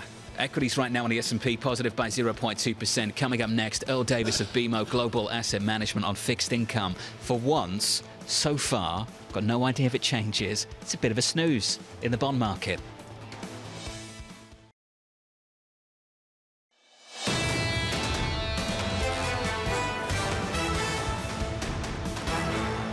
Jack Caffrey, JP Morgan with the line of the morning so far, and good morning to you. What a year November has been for this equity market. The Nasdaq 100 up by 10.6%, best month since January of this year. The S&P 500 month to date is up 8%. Best month since July 2022. We had some weight to it this morning, up by 0.2% on the S&P. On the Nasdaq, up by 0.4%. Even the small caps participating, Tom, up by 0.5%. Moments ago, the VIX pricing at 12.99. You can price it now, John, at 12.98. This is coming down. That's a bull market VIX. For history here, John, rarely we get to a 10 level on VIX. And trust me, 12.98, we're almost there. I mean, we're Sure. on the edge of nirvana. We've joked all year that equity investors are trying to make bond market calls. I don't think they want to try and make bond market calls. They just don't want to look at the bond market. And the good news is that over the last 5 days, you can kind of ignore it. Treasuries right now, 2-year, 10-year, 30-year. Let's sit on a 10-year. And I'll go through the intraday moves over the last few days. Monday through Wednesday. Monday down a basis point. Tuesday down 2 or 3 basis points. This morning down 2. Finally, for now, I know, for now it could change. But Lisa, have we got some stability in treasuries? It seems like it. Can you bank on it? I don't know. Lori Calvasino, we've been mentioning her outlook all morning, but she said that the greater appeal of bonds, just because of the higher yields, may end up being a dampener of U.S. equity market returns, but not necessarily a derailer of them. And it seems like bonds might be a dampener of some of the appetite for risk assets, but not a deal killer. And that seems to be the case unless things get out of control. And that's the reason why volatility Are we matters. out of control with West Texas 75? We're going to get a 79 handle on Brent at any moment. I mean, the disinflationary tendency of hydrocarbons here is tangible. We'll get to crude in a second. I just want to round it up on what's happening in treasuries. A month ago, so it is November 22nd, and your 10-year is 4.37. On October 23rd, your 10-year was 5.0187%. Yeah. That was the height of cycle. So it's been a big turnaround in the last month, a move of something like 70 basis points or so. That's the story of bonds. Tom wants to talk about hydrocarbons. Let's talk about crude. Session lows, down on WTI, down on Brent by almost 3% now. This off the back of a headline that talks scheduled for the weekend might be delayed, according to delegates. So we'll be able to go to Vienna. I think Manis is going to Vienna for us. Really? Is he? Good. Yeah, Manis is going to do some okay coverage for us coverage. Out of Vienna. Lisa, the crude market's reading it one way. I have to say, sitting here, I've got no idea how to read this, but certainly crude is down by something like 3%. Maybe the idea here is that there are certain delegates that don't want to cut production. I'm not sure exactly what the rationale here is, but how much have we gotten this wrong? How much do we not understand the move in terms of, is this demand going down, or is this production in the U.S. offsetting some of the cuts that we saw from Saudi Arabia? Or is it the memory of 1986, where OPEC was simply OBE, overcome by events? And I don't know what to do with the JP Morgan global economy of 2.1%. I don't know what to do with that. That's an original statistic. We'll return to that, Tom. I want to get you some top stories. Under surveillance this morning, Hamas agreeing to free 50 hostages from Gaza in return for a 4-day ceasefire with Israel. Israel will release 150 women and Palestinian prisoners under the age of 19. Israeli Prime Minister Benjamin Netanyahu vowing the war will continue after the ceasefire and Hamas will be destroyed. Your next story, Sam Altman returning as CEO of OpenAI just days after his surprise firing. That's the story that we've seen dominate the news flow over the last week. The company also naming a new board of directors, which will likely include representation from Microsoft, the company's largest backer. The maker of ChatGPT facing immense pressure to rehire Altman after nearly the entire staff threatening to resign. Microsoft CEO Satya Nadella endorsing the move after offering to hire Altman for a new in-house venture. Microsoft, Lisa, up by about 1%. I think we've all said it. Satya Nadella, more than unimpressed over the last week. I love that in his interview with Emily Chang of Bloomberg, he was so controlled, and he was very much just seeming to be, displeased with the fact that they were not informed before this move was made, but they were reviewing the situation. I wonder if he was incredibly animated in some of these calls, and if he's gotten on the phone with other board members and saying, can you tell me what in God's name happened that this happened? I mean, because he doesn't even know. But the summary here into Thanksgiving and to stagger to Monday is all in all, this is a win for Microsoft. I mean, it's up a stick now. I get it, but Mandeep Singh's really pushed back against that. Yeah. And I know I don't know, I'm asking. We all celebrate the success of Satya Nadella, but I want to go back to something Mandeep said.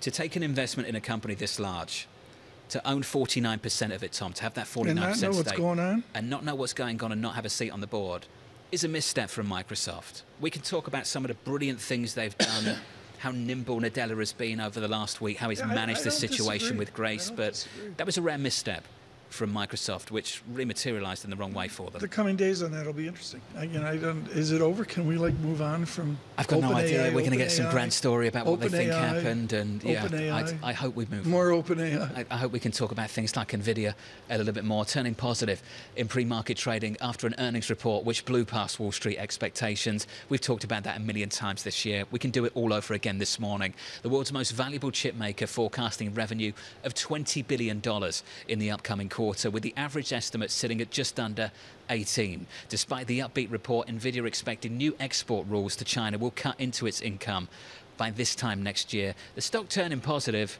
Lisa, I keep returning to that quote from Gillian Emanuel over at Evercore. Where is it? In the near term, great isn't always good. And I read that going into the report, and then I watched this drop yesterday, saw the stock price reaction, and just thought, Julian, nailed it. This is an overachieving child. And basically, everyone is trying to figure out, what more can you do for me? And basically, they came out and they said, look, this is really good. And everyone's thinking, yeah, you could do better. And that's essentially where we're at. Were you an overachieving child? This feels personal. Is that what happened to Bramo? No, but I'm really not. College degree in Look, 2.5 years. Let me just tell what you. What else have you got? Post-grad. Let me just tell you, I am not an overachieving chef. So let's just set the bar there. We can discuss that. We're lowering the bar going into Thanksgiving at Casa Bramo. That's what just happened. Oh, the bar just is on the floor. We're going to order it afterwards. Restaurant is the way to go. It just you solves said that everything. a few times, yeah. Why not? I have huge respect for both of you in getting through this. This is a really important conversation right now. It was important 30 days ago, but it is important into 2025.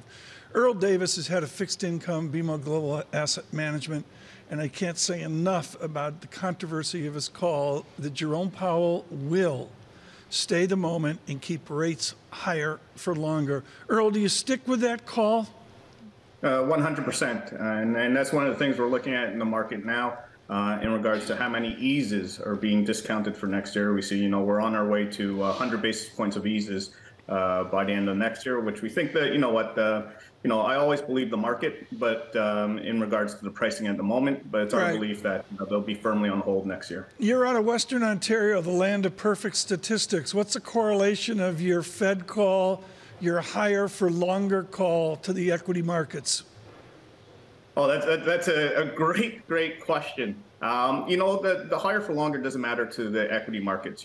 Their discount rate's the long-term rate, right? The 10 to 30-year real rate. So what happens on overnight won't impact equities unless they do ease. Then it's just a euphoric buying of equities. But from a quantitative perspective, it's the 10 to 30-year real rate that matters for equities.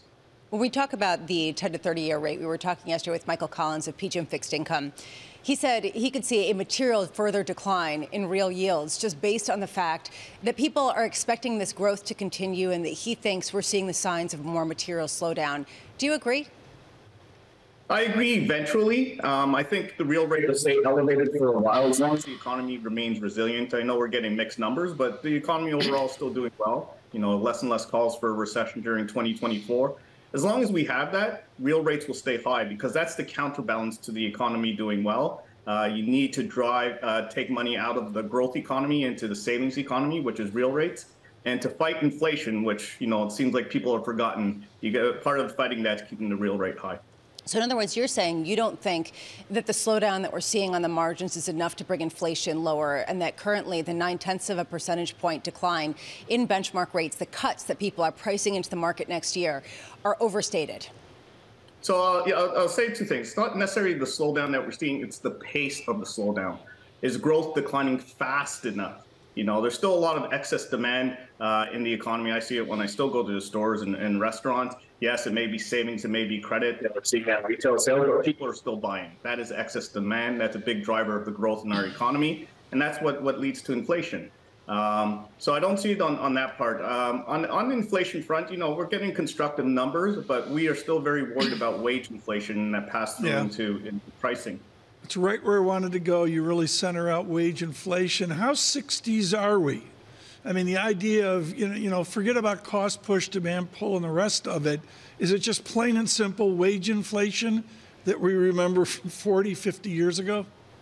I think we're getting there. The difference between now and the 60s or 40s and 50s years ago is the amount of unionized employees. You know, it's significantly lower now than it was before, but that trend is increasing. And what happens when that trend increases, and we're seeing the wage increases, UAW, UPS, you know, you look abroad in Canada as well, what happens is the people who are non-unionized have to get wage increases. And we saw that with Honda and Toyota. So we're not quite 60s, 70s because we're not as unionized, but that trend is increasing, and the wages will remain a pressure on inflation. And I think it leads to secular higher inflation, you know, 3-4% instead of 2-3%. So what's your highest conviction, Earls, heading into next year at a time where people seem to be moving in the opposite direction, celebrating soft landing, celebrating maybe the return to the old normal? Where's your conviction lie?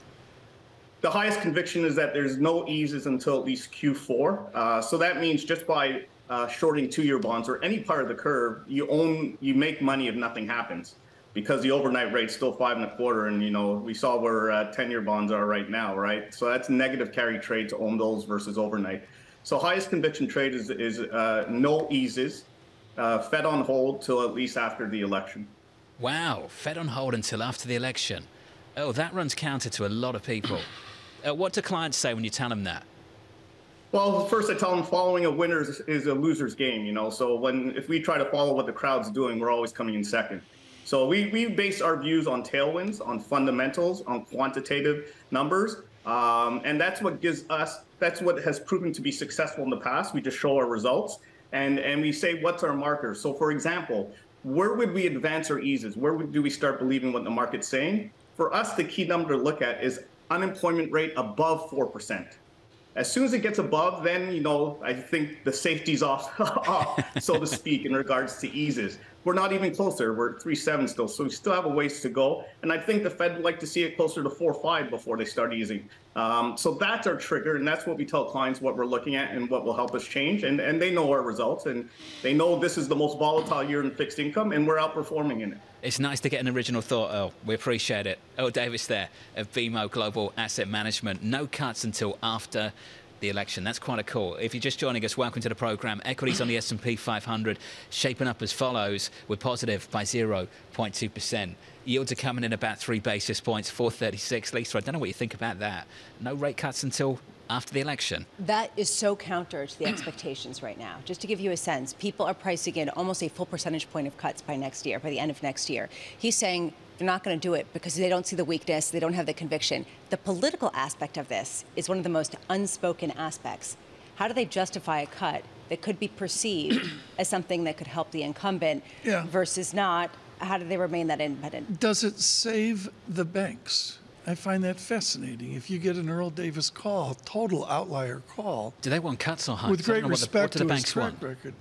I'm not sure what the banks want, other than they'd like 2023 to end. He said line of the sand was 4% unemployment, and maybe the Fed wants 4.5. I think we're about 3.9 at the moment, Bramo. So this goes back to the labour market. Exactly. Again, which is why we're looking at claims at 8:30 Eastern Time. This is why everyone should be watching on the day before Thanksgiving, is for claims that really will give us a sense of the trajectory going forward and whether that call is I'm going the to take it correct call. so seriously, I'm going to leave the set and go back to my Bloomberg at my desk and watch claims come in. That's what I'm going to do. You're going back to start cooking? Or, you know, you got I need to start cooking a little bit later, yeah. Yeah. Somebody emailed me in on creamed onions. Martha's got creamed onions down Creamed cold. onions, okay. Yeah, Next up on this leaves program, of sage. this is the only reason I'm here today is the following segment. The next one. We're going to catch up with Madison Miller on the potential impact of Ozempic on Thanksgiving. That's all I'm here for. It's my favourite topic. That's a shot, right? It's not pills. It's a shot. Get some shots, TK. Yeah. People are microdosing Ozempic. You hear about that? Oh my God, really? Microdosing Ozempic. Oh, that's someone told me about that. Yeah. Wow, Just that's take new. Little shots.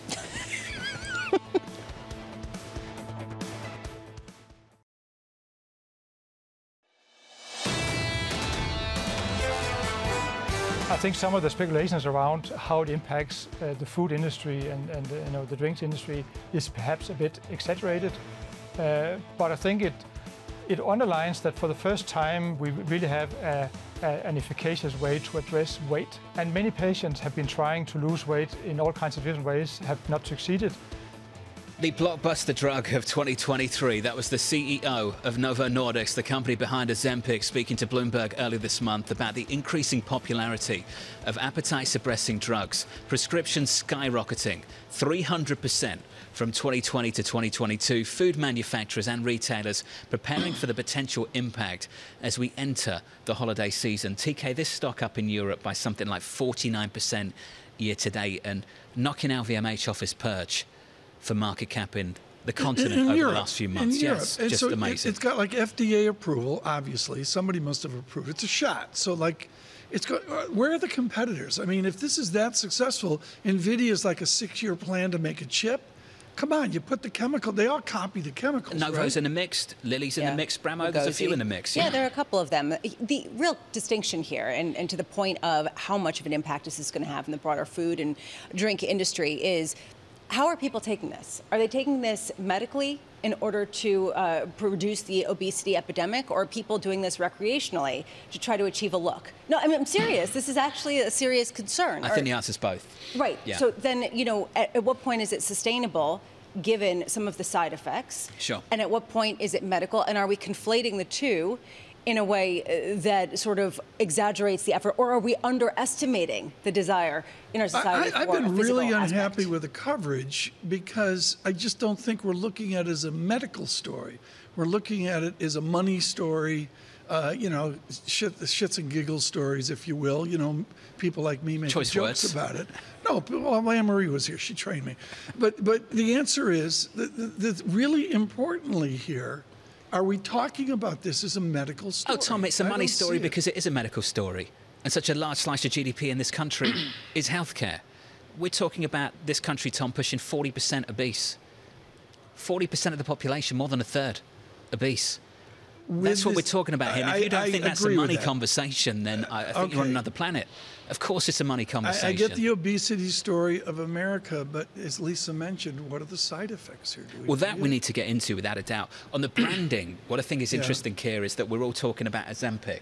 We don't even really know the names of the other drugs. It's kind of like search engines. We talk about Google. You don't talk about Bing and Yahoo Thank search, God. do you? But this is it now. As Bing Novo worked out. already won, just by the very nature of the conversations we're having about these food suppressant drugs. We just call them University Ozempic. Right, exactly. We're going to inform you now after 3,000 calories tomorrow. Joining us, and she's cut and chiseled out of the Ryan Fieldhouse at Northwestern.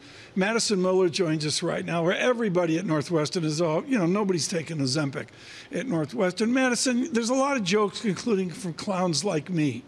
Get serious here. What's the downside to Ozempic? Yeah.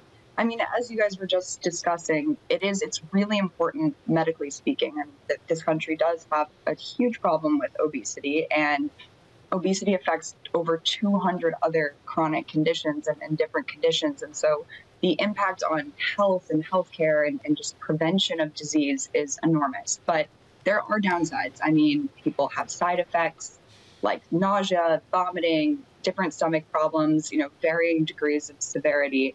And that's something that the drug makers are really focused on working out right now in this next generation of drugs, is figuring out how to make weight loss drugs with fewer side effects, because for some people it is a deterrent from using them. Madison, some of these drugs are aimed at diabetes, some aimed specifically at weight loss. They contain both the same active ingredient. Is that just marketing or different amounts of that active ingredient? What is that? Yeah, so in Novo Nordisk's case, so Ozempic is the drug for diabetes, and Wegovy is the drug for obesity, and they are different dose strengths. Wegovy, the obesity drug, is a higher dose, it's stronger. And for Eli Lilly's drugs, we have Mounjaro and Zepbound, which was just approved earlier this month. And in that case, those drugs are the exact same dose, exact same active ingredient, virtually no differences between them besides the marketing. And it is for sort of commercial purposes in that case. Do we have a sense, Madison, of how many people are taking the drug, of how widely spread this is expected to be in terms of dissemination, and whether people are taking it more for medical reasons or more for just pure weight reasons? That's a good question. I mean, I think that's something that we are still trying to figure out right now in terms of off-label usage and how much that's happening.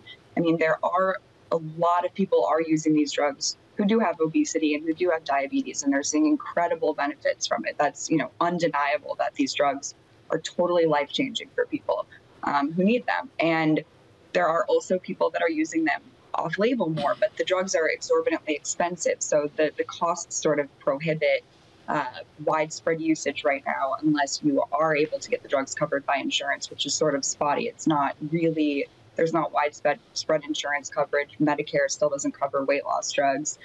So it's an interesting scenario right now, but we are seeing projections that this market is expected to grow to 100 billion by 2030. And that's, only a few years off. So it's growing rapidly, and there's a huge addressable market here. How much of a push is there to get insurance to cover this? And how much does that really factor into the pricing, considering the fact that ostensibly we're trying to parse the difference between obesity and medical issues like diabetes, but there's a lot of associated side effects to also being overweight. So there's a question here about what the distinction really is and whether some of the other costs start to go down as well that would prompt insurance to really be forced to take this up. Yeah, that is the conversation that is playing out right now. Insurance companies are still, in a lot of cases, unwilling to cover these drugs because those real cost estimates haven't come out yet. And that's something that the Congressional Budget Office is actually looking at right now. And they're asking for more research, more data on the, prevention and how much money the country will save actually in using these drugs and preventing future disease. Because, like you said, there are so many other related conditions. And just a couple of weeks ago, earlier this month, we saw at the American Heart Association conference in Philadelphia, Novo Nordisk presented data showing that Wegovy cut the risk of heart attacks and strokes by 20%.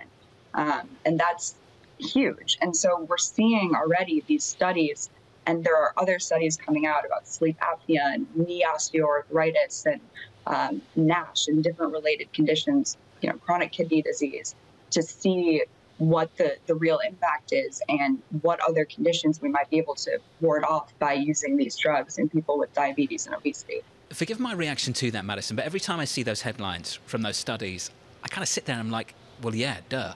Like, didn't we know that already? Madison, what is revealing about any of that? I mean, some of it is to be expected, that when you reduce weight, when you control blood sugar better, it will have these sort of knock-on health benefits. That's to be expected. But there's also something going on, that we've talked about, that there might be this added extra benefit. There might be something going on with the drugs themselves, that they're having a positive impact on the heart. Because in these studies, we saw basically from day one that there was an improvement in heart benefits with people that were taking the drugs, sort of regardless of how much weight they had lost. These benefits were seen from the get. So there's something else going on, and that still remains to be seen what exactly that is.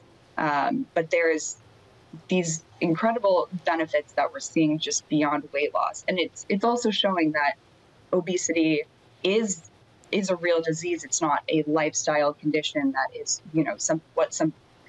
can be controlled just by what someone's eating. It's a real medical issue. Madison, thank you. Fantastic contribution. Madison Muller there of Bloomberg on what's happened with some of these blockbuster drugs this year.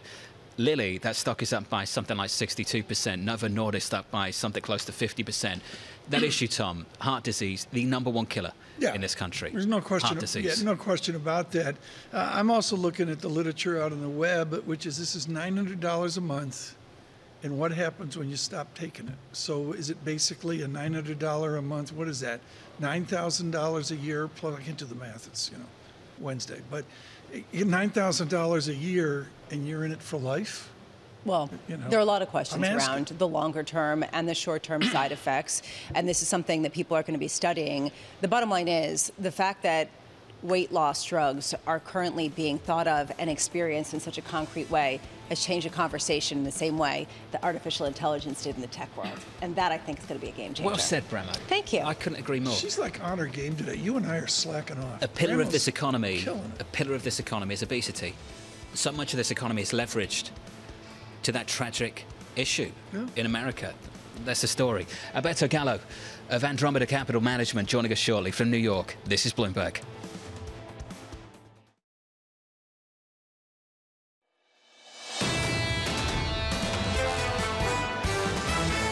Question of whether we're seeing more consumer weakness, we could very well be. The economy will likely slow down from where we've been, which is a strong point. We are holding on to that slowdown, but we've been surprised to the upside throughout this year. We are making progress in terms of taming inflation, bringing inflation off of those peak levels. Really, I think we're going to be looking at modest growth next year. This is Bloomberg Surveillance with Tom Keene, Jonathan Ferro, and Lisa Abramowicz. Good morning, everyone. Bloomberg Surveillance, Jonathan Ferro, Lisa Abramowicz, and Tom Keene on radio, on television. Lots going on this morning, many different narratives as we prepare for the holiday season. In this hour, the interview of the day, Helene Becker, on how bad it will be, John. That's what you're focused on, isn't it? I'm focused on Helene Becker. What's the travel going to look like? Rain here in New York, ebbing away, I'm told. But you wonder what trains, planes, cars. Sure. Helene Becker on the airline industry. Tom, absolutely obsessed with the airports he won't be going to in the next 24 hours. You're not even traveling, but it's very good of you to be concerned about everyone else. Somebody said it's going to be the worst in 50 years, and what's important is every plane you're traveling on has an NVIDIA chip. We're getting back to travel, and I think that's the best news. Seriously, it's post-pandemic, great. it just is. Move on. Yeah. Move on. That's fantastic to see. One of the worst performing stocks of the year. And this is not a commentary on the stock, just a commentary on the broader takeaway from seeing that stock where it is. Moderna. We're all moving on. That's much We're better. moving on from this, and of course it is a consumption. And preparing for Thanksgiving is getting the Abramowicz turkey in the new refrigerator. I mean, it's going to be a welcome kitchen this year for you. Oh yeah, it's fantastic, and it's bigger, so I can really stuff more things in there. When you plugged it into the lights dim in the rest of the house. Yeah, we had to generate some new ideas. But issue. Let me just put this way. I bought something big, and a lot of other people are buying things that are big, whether it's turkeys or whether it's the consumption, which has been the surprise of the year. And that's really where I'm focused. I thought we got warning after warning about big ticket items. It's true. I tried to move against the grain. Tried to contribute. Exactly, which is good. But there are other things that are going off the shelves. But that folds into our narrative this morning. And Alberto Gallo coming up, particularly on the bond and European view. John, I got equities up, I got bonds in, I got oil on the edge of a crater, and I'm sorry, it's world, it's U.S., it's everybody at Bramo's house demand. It's Bramo's world, TK. That's for sure. You said Helene Becker was the interview of the hour, data point of the hour's jobless claims, 8:30 Eastern Time in about 28 minutes, without a doubt. And we're looking for claims to come down to 227 from 231. It's got to break. It's just started to climb just a little bit. It's got to break to get to this soft landing baloney, and we're not there yet. And we heard from BMO an hour ago, 20 minutes ago or so, talking up the prospect of no rate cuts whatsoever until you get through 4% on unemployment and something closer to 4.5. I wonder what that would do to this equity market, Tom. And I'll go back to something I said a little bit earlier this morning. We've said it on this program before. If this labour market's no longer a reason for this Fed to be hawkish, when does it become a reason for this equity market to be bearish? And Tom, how close are we to that moment? I don't know, but we're breaking down again. I'm waiting for the 30-year intraday chart to come up on the 2-year. You can do this on the Bloomberg Professional Service. John, the 2-year yield breaking down near that 4.80 level. We're not there yet, but we're moving in a direction here which gets you away from all the gloom of high rates. We broke 440 on a 10-year in the last 24 hours. We're down another 2 basis points to 4.37. Single-digit moves, low single-digit moves through this week. Monday, Tuesday, Wednesday. We've had 5 days of yields moving lower, including last Thursday and Friday. Your 10-year, 4.37. Jack Caffrey at JP Morgan. The line of the day, the line of the week, the line of the month.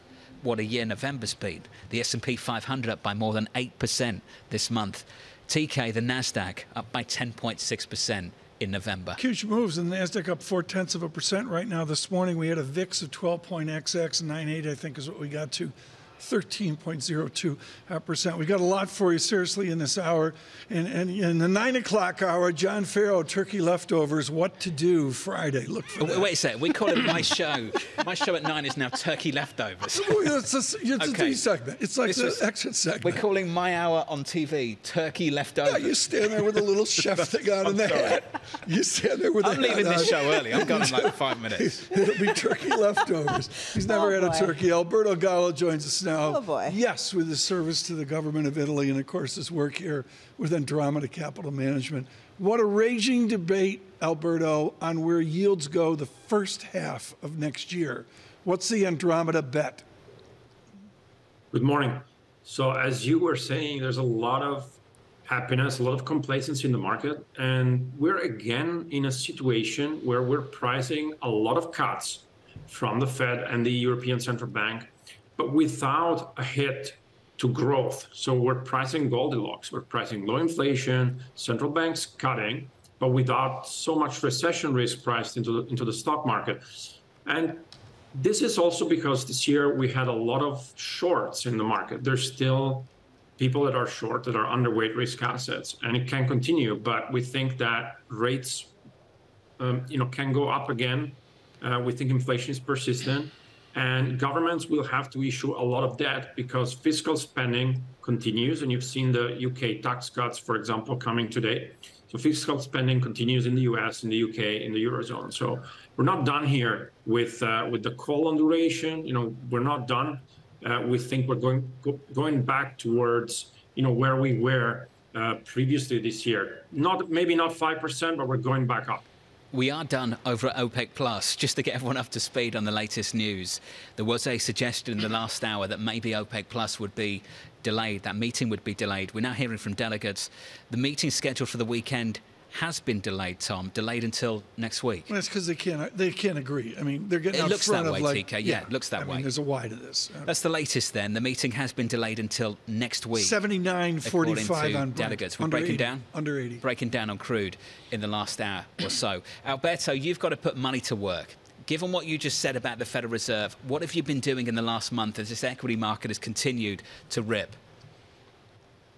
Definitely, moments of geopolitical risk, moments of fear in markets, like what we had in March earlier this year with SVB and Credit Suisse, or what we had in October, can be moments that provide opportunity for tactical investors. So we put a lot of money to work in October, and we put a lot of money to work the whole year, but particularly in these moments, you have dislocations that can be pretty useful. And the markets are rallying. There's more room to run for credit. It's an environment where equities, are expensive, and wages are growing, corporate profits are okay, but everything is priced in. You've seen Nvidia yesterday.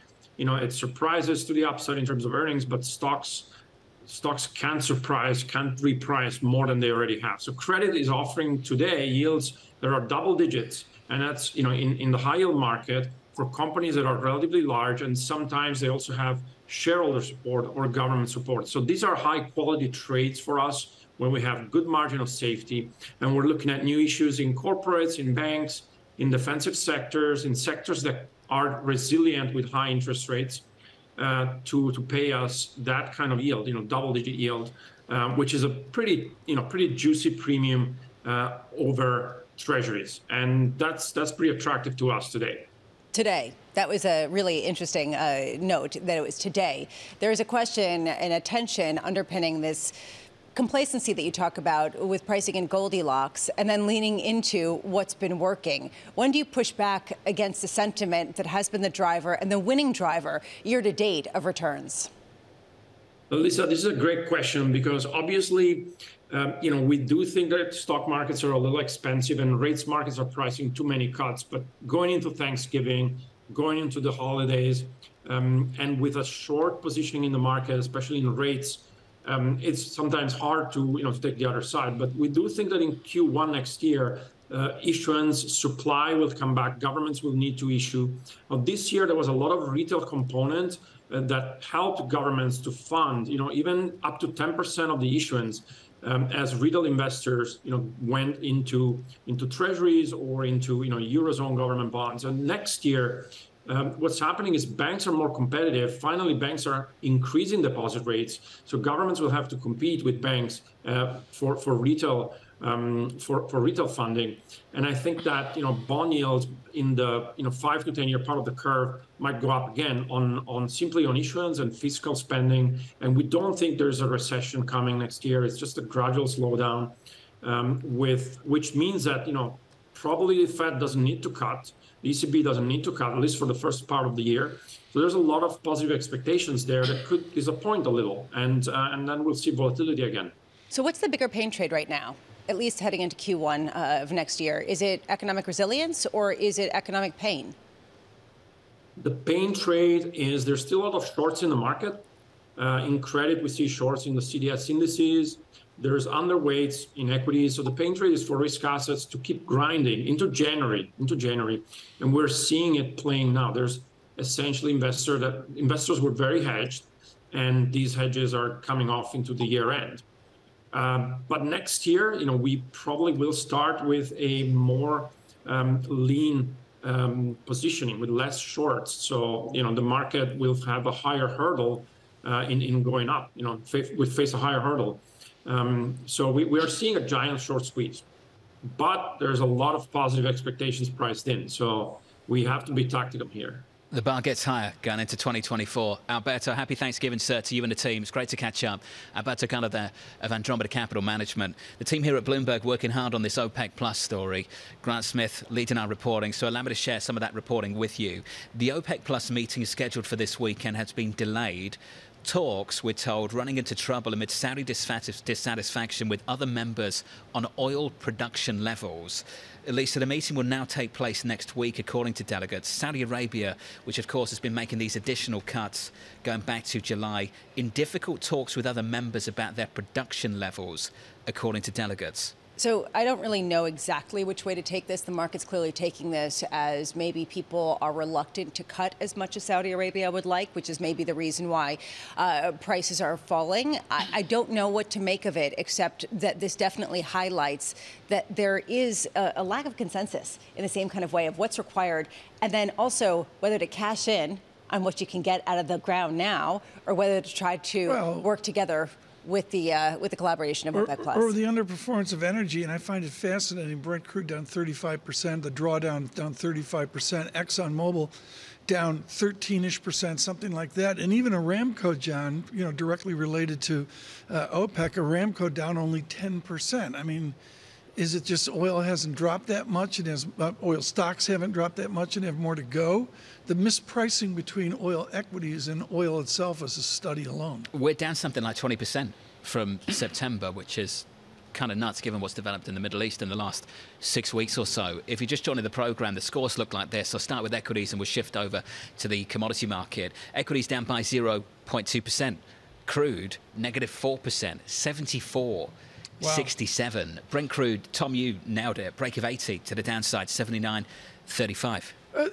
To 80, and I don't know how much academic visibility or market economics visibility there is beneath. I can't believe I'm saying this, but a 69 print. I mean, I don't know where we are there, because there was such a skew towards greater global demand, 90, 100, dare I say 110, and to borrow from the economist Walt Disney, it's a whole world after all. Well, I want to understand better why, right? Is this demand? We're talking about how everyone's going to be traveling. It's expected to be a new record in terms of traveling post-2019, going up before the pandemic. So where is the lack of demand coming from, right? Is this just an issue of China, or is this just simply supplies that the U.S. is suddenly producing in a much more significant way? Yeah, George Saravello's publishing for Deutsche Bank in the last hour, and he, the wonderful summary note into the end of the year. and he makes clear how lumpy it is. The U.S., I'm not sure there's a collapse in demand, at least yet. Rest of the world, there's some real challenges out there. I'm just going to get to my teas, if we can just get a little bit of time for my teas. Squeeze it in. Coming up on tear up? Turkey leftovers, otherwise known as the Open.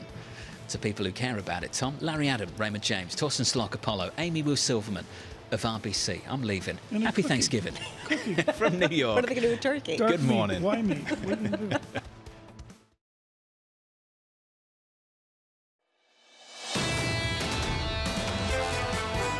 To the question of whether we're seeing more consumer weakness, we could very well be, and we should expect to see some weakening go on there after this period of strength with the high inflation, with the drawdown of savings.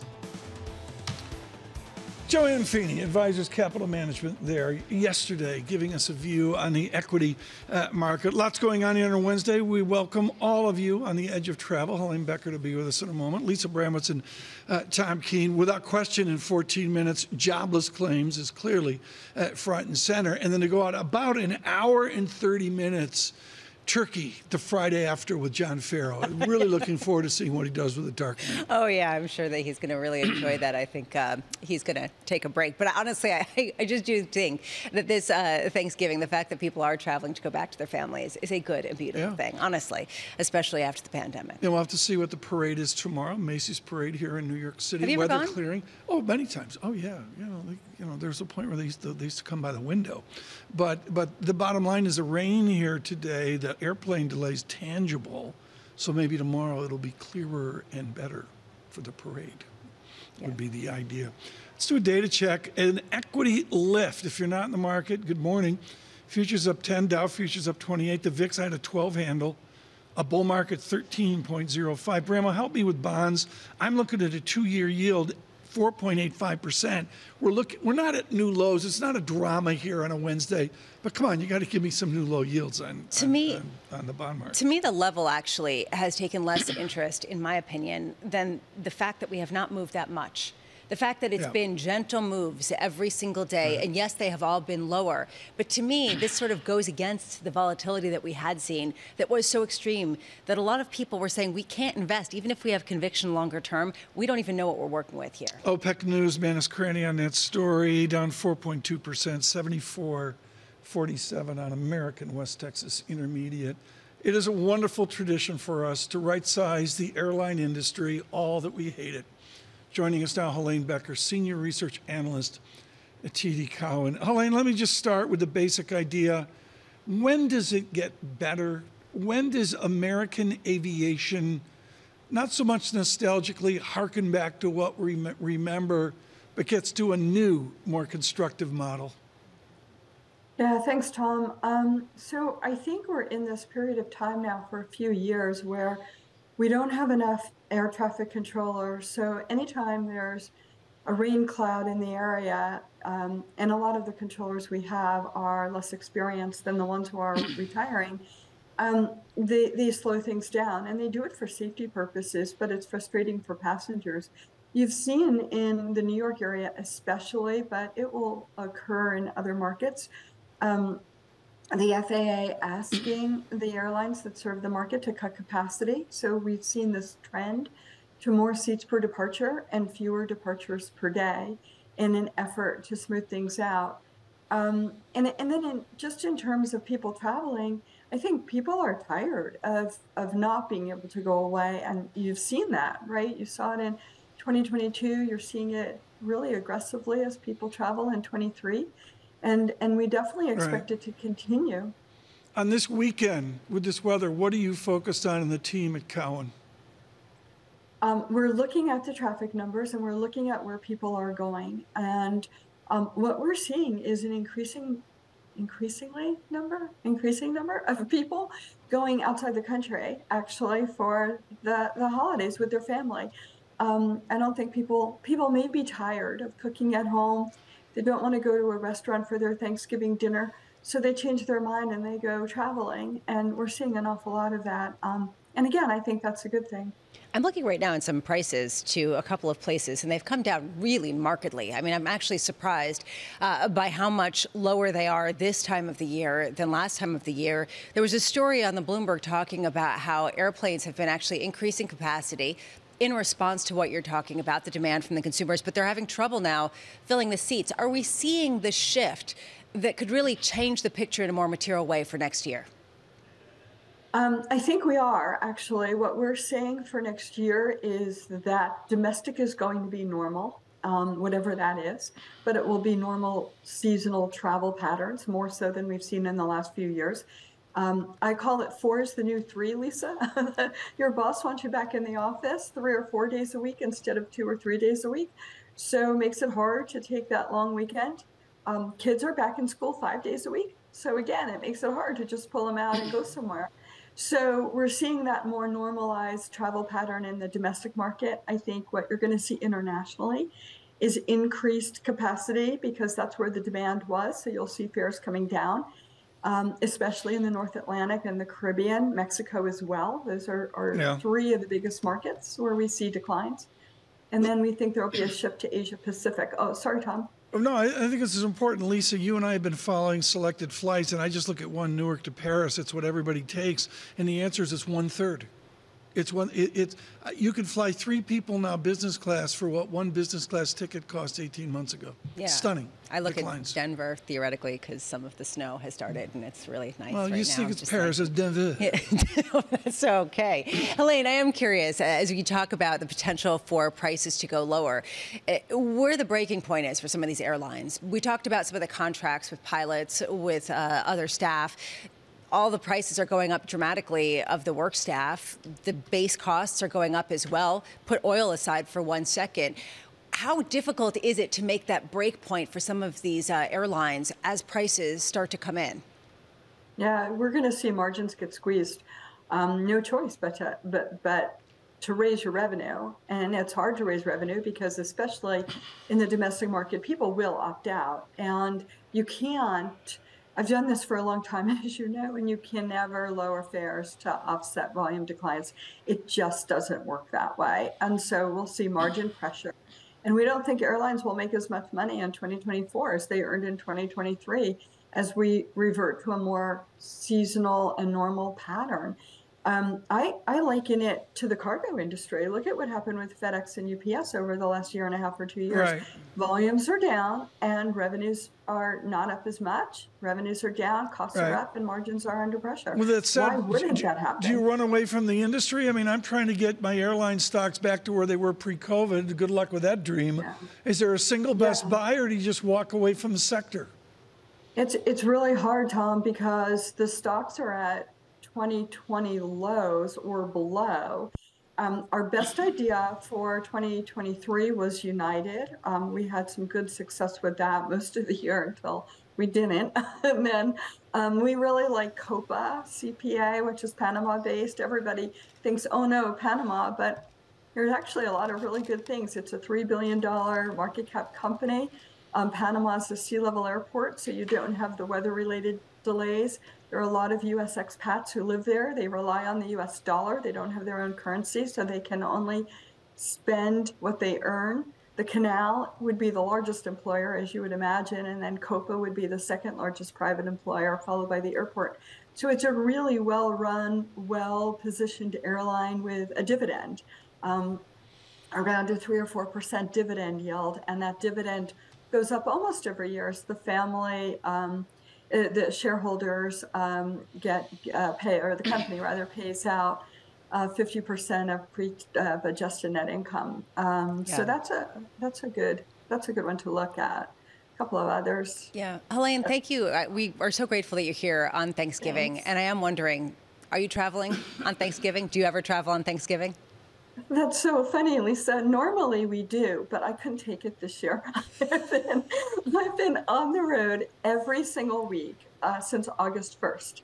And when I looked at all our kids are traveling. They're all gone. My son and daughter are together with my son's baby and his wife. And My stepkids are visiting their in-laws, so it's like I looked at my husband. I said, "No, we're staying home, and I'm not eating turkey." Elaine Becker of TD Cowen, thank you so much for being with us. Yeah, exactly. I'm staying home and I'm not eating turkey. Yeah. Spoken like a veteran Thanksgiving experience. I look at Copa here, and I get the idea, and others have said this is a wonderful, distant experience. 10-year track record, negative 3.8% per year. All it is Helene Becker's industry, the airline business. It's a tough business. It is so hard, and it's only getting tougher. Yeah. Coming up, we're going to talk about those jobless claims, which I'm excited to do, given the fact that is going to be the data point, Tom, that we had been expecting. Veronica Clark, Ira Jersey with us, a special guest later on. Bloomberg on a Wednesday before Thanksgiving. Good morning.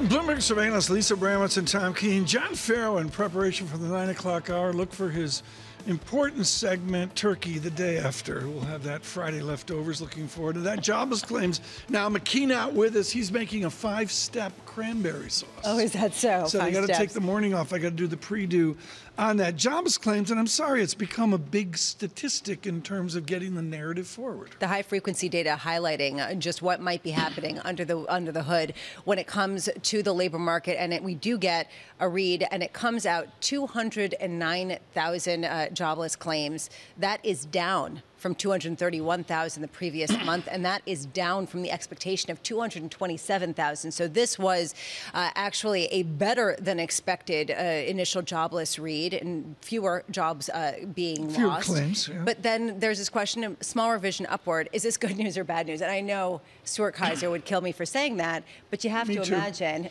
you're going to also kill me for saying that. But at what point is this sort of pointing to resilience that might kind of, challenge some of the rate cut discussions we've been having? An immediate lift to the market here. NASDAQ up 0.4%. Futures up 12. Don't want to overdo that. The bond market, maybe a continued churn. I'm watching the 2-year yield, 4.87%. But we've got the claims and continuing claims clearly indicated in that direction. Veronica Clark to be with us in a moment, here to give perspective. And then durable goods, a little bit soggy there. I take John Hatzius at Goldman Sachs taught me to take a 3-month moving average on durable goods, which is too much math for Wednesday morning before Thanksgiving. But there it is. And to be honest, Lisa, the Michigan statistics at 10 a.m., and I agree with you, inflation expectations there is germane. Yeah, although I have to say, the response that we've gotten in the bond market is surprising to me, because you actually see yields lower on the day, even though you're getting a better than expected labor market, which really calls into question just how quickly demand can continue to go down and just how much we're going to see a potential risk of at least resurgent prices next year. These, to me, are some of the questions that I know people are asking, especially when you have a full sweep of better than expected employment data. And the oddities that we have here, so much coming up. Amrita Sen will be with us here in about 15 minutes on the shock of OPEC and oil. West Texas, $74 a barrel, down 4.2%. Brent crude under $80. Amrita Sen in a bit. Veronica Clark will join us here on the American economy. But first, a snapshot on his outlook for next year. Ira Jersey joins us. He's really helped surveillance this year with perspective. Ira, your outlook for next year. Give us a capsule of that. Yeah, so my view is that the Federal Reserve is done hiking, and eventually it will start to cut interest rates. I think that the market perhaps is a little bit ahead of itself in terms of what it's pricing for cuts, because as the minutes showed yesterday, I suspect that the Fed is probably going to be reluctant to cut interest rates unless we have a very deep recession. So in an environment like that, you can wind up seeing the yield curve remaining pretty inverted, or at least a little bit inverted throughout all of next year, with the front end kind of pinned where it is and the long end potentially seeing a bit of a rally. So treasuries could have a good year even if the Federal Reserve is on hold, because the expectation is going to be for the Fed to cut in 2025 or even start earlier in 2024.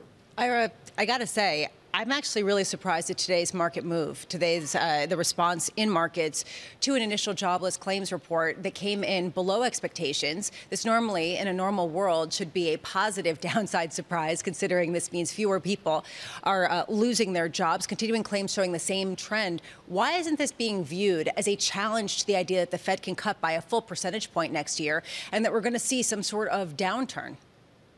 Well, with jobless claims at 209,000, that's a good job market, right? That means people aren't losing their jobs at a quick pace. And so you have seen, it's not a very big move, right? There's not a lot of liquidity in the market day before a holiday. But you did see 2-year yields back up a little bit, right? Maybe in anticipation of the market saying, well, the Fed's not going to hike necessarily, but maybe where the pricing for May and June cuts in next year might be a little bit too pessimistic on the health of the economy. So, obviously things like the 4-week moving average is what I tend to look at for claims because it is very noisy and it is very seasonal. But 209,000 is certainly suggestive that the job market is still reasonably robust. Do you think that the slowdown that we've seen so far, especially given the robust labor market, is sufficient to curtail inflation enough to even get cosmetic cuts that people are talking about from the Federal Reserve? Well, I don't think that there's going to be cosmetic cuts. I think the idea that the Fed's going to cut, 25 basis points and try and be really cute and calibrate is not something that is in their standard operating procedure. I think it's much more likely that the Federal Reserve is on hold and then cuts more aggressively when it feels it needs to because the economy is falling out of bed. 209,000 jobs being created probably isn't good for things like service sector inflation, which is still the sticky part of inflation that's maintaining inflation well above 3% in aggregate. So I think that as long as you have a good job market, it's going to be a sign that the Federal Reserve is going to be on hold. Ira, help the business people watching, including in beleaguered real estate. Tell us the trajectory of the real yield. The 10-year real yield, 2.50 peak. We had Piedmont, I believe, yesterday, and they're really looking for a plunge in the real yield well under 2%. Do you buy it? Yeah, I do, and actually that is our forecast for next year, that by the end of next year we'll probably see real yields kind of in the low one handles, so call it 1.25% to 1.5% for 10-year real yields. Well, you say, wow, it's 100 basis points. I think it's going to be difficult for inflation break-even, so basically the tips gauge of what inflation is going to be versus where nominal Treasury yields are, to come down much lower than where they are today at around 2.2% on a 10-year. I don't see that going below 2. So if we're going to have the rally in the Treasury market we think we're going to have next year, almost all of that is going to come from the real yield side. Away from tips and trying to make money here, the speculation of it all, Ira Jersey, what does that low real yield mean for the American economy, for business, the incentive to invest? Well, it should actually increase, it should make financial conditions somewhat better, right? So one of the drags on the economy right now, which is what the Fed wants, to be fair, is to have real yields be an impediment to very fast economic activity, right? And that should help to arrest inflation. But even at 1.25%, 1.5%, compared to the last 10 years, that's actually not particularly high, right? And it's also not particularly low. Remember, not so long ago, we had negative 2% real yields. So positive real yields, I think, in general, is still a sign that the economy is healthy, but maybe not growing at the same pace that it was before. Got to leave it there. Thank you so much on this Wednesday, Ira Jersey, for joining us with Bloomberg Intelligence. To take that over to the American economy, Veronica Clark joins us, of course, a movable feast from a high interest rate regime down to something lower at Citigroup. If we get that low real rate, Veronica, I would suggest many are not prepared for the incentives that means for the American economy. Yeah, I think if we get that lower real rate, though, it's because we've seen a weakening in activity data. It's because we've had tight financial conditions up until this point because inflation has been high. And at some point, that should weigh on activity. We probably do get some type of broader downturn in the economy. And that's then what gets real yields lower. Veronica, this jobs report really speaks to the narrative that you guys have been talking about, which is essentially this economy has a lot more momentum than people are giving it credit for. How much do you think that story is being ignored in current pricing? Yeah, I mean, we've seen an incredibly resilient labor market, and I think for the last year, really, people have been trying to poke holes and explain why the labor market is secretly weaker than we expect it is.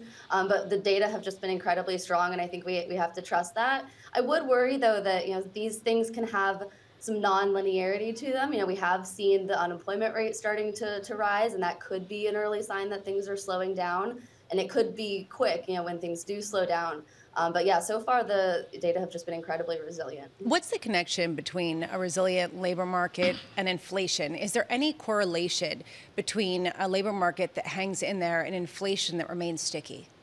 Oh, absolutely. Yeah, I think the labor market is really the fundamental driver of strong activity right now. It's why people are still spending, and it really is the fundamental driver of wage growth that really seems to be running maybe 4 to 5% and maybe kind of stuck there. And that kind of wage inflation is not consistent with 2% price inflation. That's more like 3 to 4% price inflation. Is there evidence that a monetary authority can lower wage growth inflation? Yeah, I mean, sure, by really weakening the labor market. I mean, we have still an imbalance, I think, of demand and supply in the labor market. Of course, the Fed has been trying to get job openings lower, but they're stuck at something around 9 million. That's much higher than they were pre-pandemic. Veronica, come on. You're asking for some gloom recession stuff, and everybody's modeling out this baloney phrase, soft landing. A soft landing doesn't bring wage inflation down, does it? No, definitely not. I don't think this ends in a soft landing. It's either a harder landing, something we would call a recession, the unemployment rate rising, or you're just stuck at too high inflation. Yeah, this is the heart of the matter, Lisa. I mean, a beautiful summary there by Veronica of, you know what? You want wage inflation down, as Earl Davis said. You know what? Soft landing doesn't get it done. Which raises this question, either is the market basically overly sanguine that either the Fed is done raising rates or that rate cuts are a positive for risk assets? Veronica, which do you think is the way that we're going to end up seeing the market evolve? Are we going to see the Fed be prompted at least to talk about raising rates again, or at least hold rates at 5% for the remainder of the year? Or do you expect there to be that nonlinearity that we see all of a sudden? Yeah, I think we'll end in the latter. And the Fed is still trying to talk the hawkish talk for now. We saw this in the minutes yesterday, still talking up the idea that maybe they need to tighten more. But I think they probably are done. I think everyone really agrees on that. But yeah, I mean, until you see some slowing in inflation, which I don't think you really get without the weaker activity, then yeah, rates will stay high. There's really not the reason to be cutting. Veronica, thank you so much. Veronica Clark with us with Citigroup there, and we'll look forward to their outlook and their view forward into December as well. Pretty much stasis here. Futures up 12, Dow futures up 33, NASDAQ up 0.4%, Russell 2000 takes off up 0.5%. The VIX, 12.99. That's what I define as a bull market. You can give me this intermediate bear market stuff. You can't do intermediate bear market with a VIX of 13. You look at the VIX, and I look at the MOVE index, which is the implied volatility in bond yields, and you're seeing in 10-year Treasury yields, and you can see it's come down dramatically from recent highs, and you've seen that just represented in the lack of extreme motion in the full faith and credit. To me, that's underpinning a lot of the safety that we've seen. On a Wednesday, full faith in OPEC, 74.58 down $3, 4%. On American oil, Brent crude slides below 80. Amrita Sen coming up. That's going to be a huge, huge deal. SPX down 0.2%.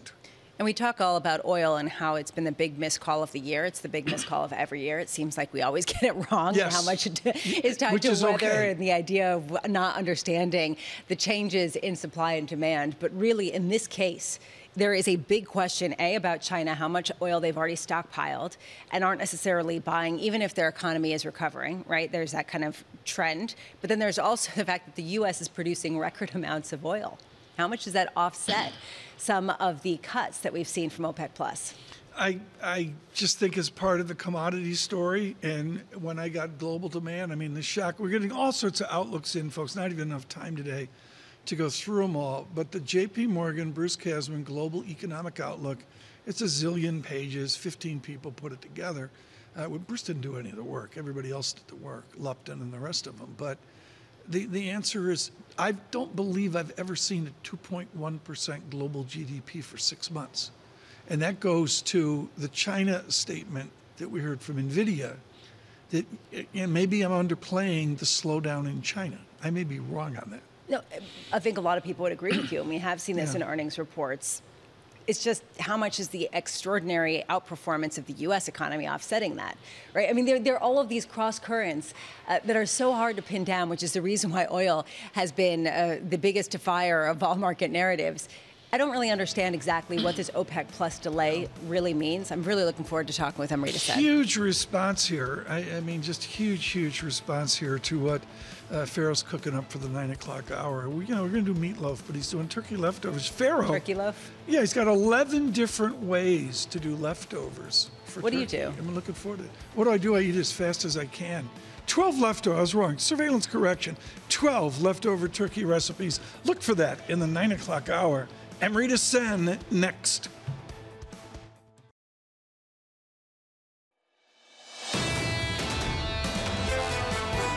I do think that there is a concern that we'll see further cuts. Already, the Saudis, Russia have extended their cuts, voluntary cuts, to the end of the year.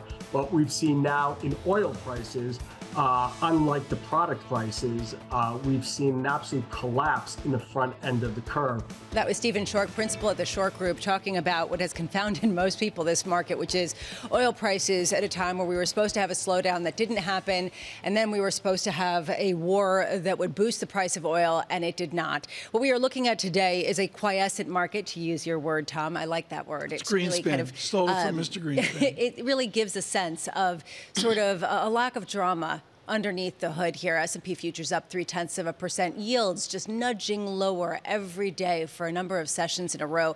4.39% on the 10-year. And oil, we are going to get to in just a moment, but oil prices lower by more than 4% on the NYMEX, $74.54. Before we get there, I do want to just bring up Deere.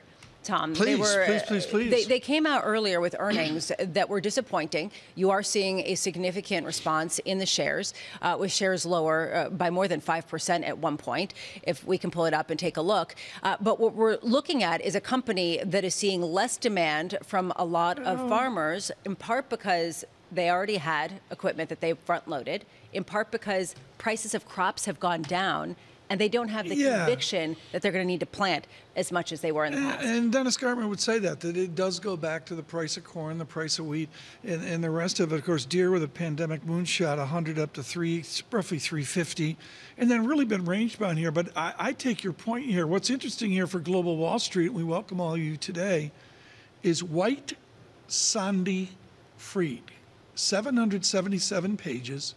And the companies that they use within that Arch accounting textbook are Caterpillar and John Deere, because they can fold in how you pay for the tractors, which is equipment leasing. Yeah. So you can fold right in. And, I take the point here. I'm glad you brought this up, because it's like FDX. It is a bellwether for the American economy. It's essentially a Boeing equipment without the equivalent without the romance. And if you take it a step further to a point that you've made before, Tom, and I think it's a really important one, that prices are going down, and this is weighing on goods. The company, on goods, and on the ability to invest in a significant way. That nominal price that you talk about, how it benefits corporate earnings, we're seeing the flip side of that in a disinflationary environment. Listen to you. I mean, you're taking the Kool-Aid and the... I listen to you. You got to stop doing that. I mean, well, I mean, listen to Ferro at least. Let's listen to me. I wouldn't listen to me. I'm trying to get there. I got it up. Corn here from the peak, $8 a bushel. We're all going to die. Amrita Sen's going, why am I on? They're quoting corn. We say good morning to Dennis Gartman. Corn down 42%. 42%. And there's less of a need for tractors. We'll park that conversation for the moment, but we do want to speak with Amrita Sen on a different commodity, co-founder and head of research at Energy Aspects, as we try to understand what's going on in OPEC Plus. How do you understand the delay that we're hearing about in the OPEC Plus meeting that was supposed to take place this weekend? I mean, look, we was already starting to hear rumors about that this morning. We've also been told that potentially the meeting could be virtual. The timing of COP, which is being held in Abu Dhabi, shouldn't be underestimated, because it does really overlap a fair bit with the timing. The ministers have pre-meetings from the 27th, 28th. But really, the OPEC Plus, we understand, has been trying to push for additional cuts in Q1. Remember, just a bit of background, they already have cuts in place, including voluntary cuts, all the way through to the end of next year for the entire group. This would be on top of, and this would be on top of if Saudi Arabia and Russia were to decide to extend their additional voluntary cuts, right? But for that, they have certain issues with, like, there are new baselines for several countries next year. UAE gets a higher baseline, the 3 African countries get a lower baseline. That's where the contention is the African countries who are saying, you're already giving us a lower baseline, and then now you want us to cut even more from there. That just needs to be ironed out. Amrita, I've got to cut to the Amrita Sen wheelhouse here, which is the microeconomics, the price theory of oil. There's a thing called oil demand elasticity, which is the how much do you move when you move. Amrita Sen, can you look at oil demand elasticity and begin to price in $60 framework for oil? I mean, demand's going to be fantastic in those prices. I mean, look, even at $100 oil prices today, if you look at it versus 2014 levels, that's only equivalent to about 70. 2008 levels, it's like in the 40s. So, you know, inflation-adjusted oil prices aren't even high, even if they were to be $100, let alone 60. Yes, the economy is slowing, the global economy is slowing, but it is still growing, especially in the non-OECD countries. We've already accounted for non-OECD OECD declines next year because we have a mild recession in the US, Europe, Japan, Korea. About 1 million barrels per day of oil demand growth next year. So we've already accounted for the slowdown. $60 oil should help us with more demand than that, not less. Okay, so then what's the view out 12 months? Are you loading the proverbial tanker here on Brent crude, or for that matter, a stock like ExxonMobil? Is there enough tension there for you to climb on board, or do you have to wait and see through December and through this OPEC meeting? I mean, look, for prudent risk management, of course, you wait and see through the OPEC meeting. You're going to get a lot of headlines and noise ahead of the meeting, for sure, like you're getting right now. But ultimately, we firmly believe OPEC Plus will try and maintain balance in this market. They always have, and particularly with Prince Abdulaziz at the helm in terms of Saudi Arabia. And like I said, demand isn't, demand is still growing, even if it is slowing. And we can see that in products prices. Gasoline and diesel prices have continued to go up even when crude has come down. So we remain constructive crude for next year, but in the short term, the turmoil does mean, like you say, you never catch a falling knife, right? You just have to wait it out. Amrita, can you help us understand the price response to what we talked about with the OPEC Plus meeting? Why are prices so much lower on the news that they've delayed it because they're asking certain countries to make additional cuts? Shouldn't that not be the case? Shouldn't it be higher if they're going to be making more cuts? I think people are just very, very worried about what happened in 2020. Do you remember when Saudi Arabia and Russia just turned on all the taps, and the OPEC Plus deal fell apart for a month, and we had negative prices, of course, exacerbated by COVID. That's the fear that, is the deal falling apart? Like the market and traders in particular, they tend to be quite black and white that way, right? There's very little room for gray, and part of my job is always around. No, it is not. It's not falling apart. It's just like they need some time because again, it's to convince certain countries, and everybody's asking me right now, is the deal going to fall apart? Are the Saudis unhappy? Are they going to flood the market? Those fears are completely unfounded. I love the therapist role that you play as you talk to clients. It's okay. The world isn't falling apart. Let's take a look. I do feel like that every day. Therapy with Amrita. I can feel that. Rita, just quickly here, you mentioned that this OPEC Plus meeting might be taking place virtually. Do you have any sense why? Yeah. It was to do with really logistics around COP, and especially it was before COP, right? Like all the ministers coming down to Vienna. If they'd already agreed on a deal, whether it's an additional cut, and like I said, a deal is already in place, right? What I think the market must understand is, even if they can't get an additional cut through, there is a deal already in place through the end of the year where the cuts are going to continue, right? So there's quote-unquote nothing to be worried about. If that was the case, there wasn't a need to come to Vienna, especially if they had to go straight back into COP anyways. I think that's one of the reasons why we heard about the virtual rumors. Again, these are all rumors at this stage. Amrita, thank you for the brief. Amrita Sen of Energy Aspects here with oil. West Texas now down 4.1% as well. You talk about over the river and through the woods, and you wonder what a gallon of gas is going to do, and that's a whole political element as well. I mean, do we get everything in the country down below $3? Excuse me, $4 per gallon? How much of the country is going to see $2.99 gasoline? Oh, yeah. I mean, just taking a look at oil prices, they've come down dramatically. And you can really tell when you go to fill up your tank. I mean, right now, $3.28, the average gallon of gas in the United States right now. That is down from a high in September of almost $4 a gallon. I wonder what rents will do as well. We haven't even talked about it today, but I'm sorry. The OER, the rental dynamic, the housing dynamic, we're completely jaded in New York City. Jonathan Miller tells us that. But the rest of the country, there's some real rent disinflation, I guess is how I'd put it. How many different stories are there in each state, right? I mean, each location has its own story right now with slightly different microeconomics and really feed into how people feel, which sometimes seems at odds at the global overview of economics, right? Somebody in a different state with a higher unemployment rate and higher inflation might feel something different than someone in a different state with a different backdrop. Certainly us jaded New Yorkers who don't travel and don't cook at home. Who are you talking about, Tom? Well, on behalf of Jonathan Ferro, he's got the whole hat on, the whole thing. On behalf of Jonathan Ferro, Lisa Abramowicz, and all of our team, have a safe Thanksgiving.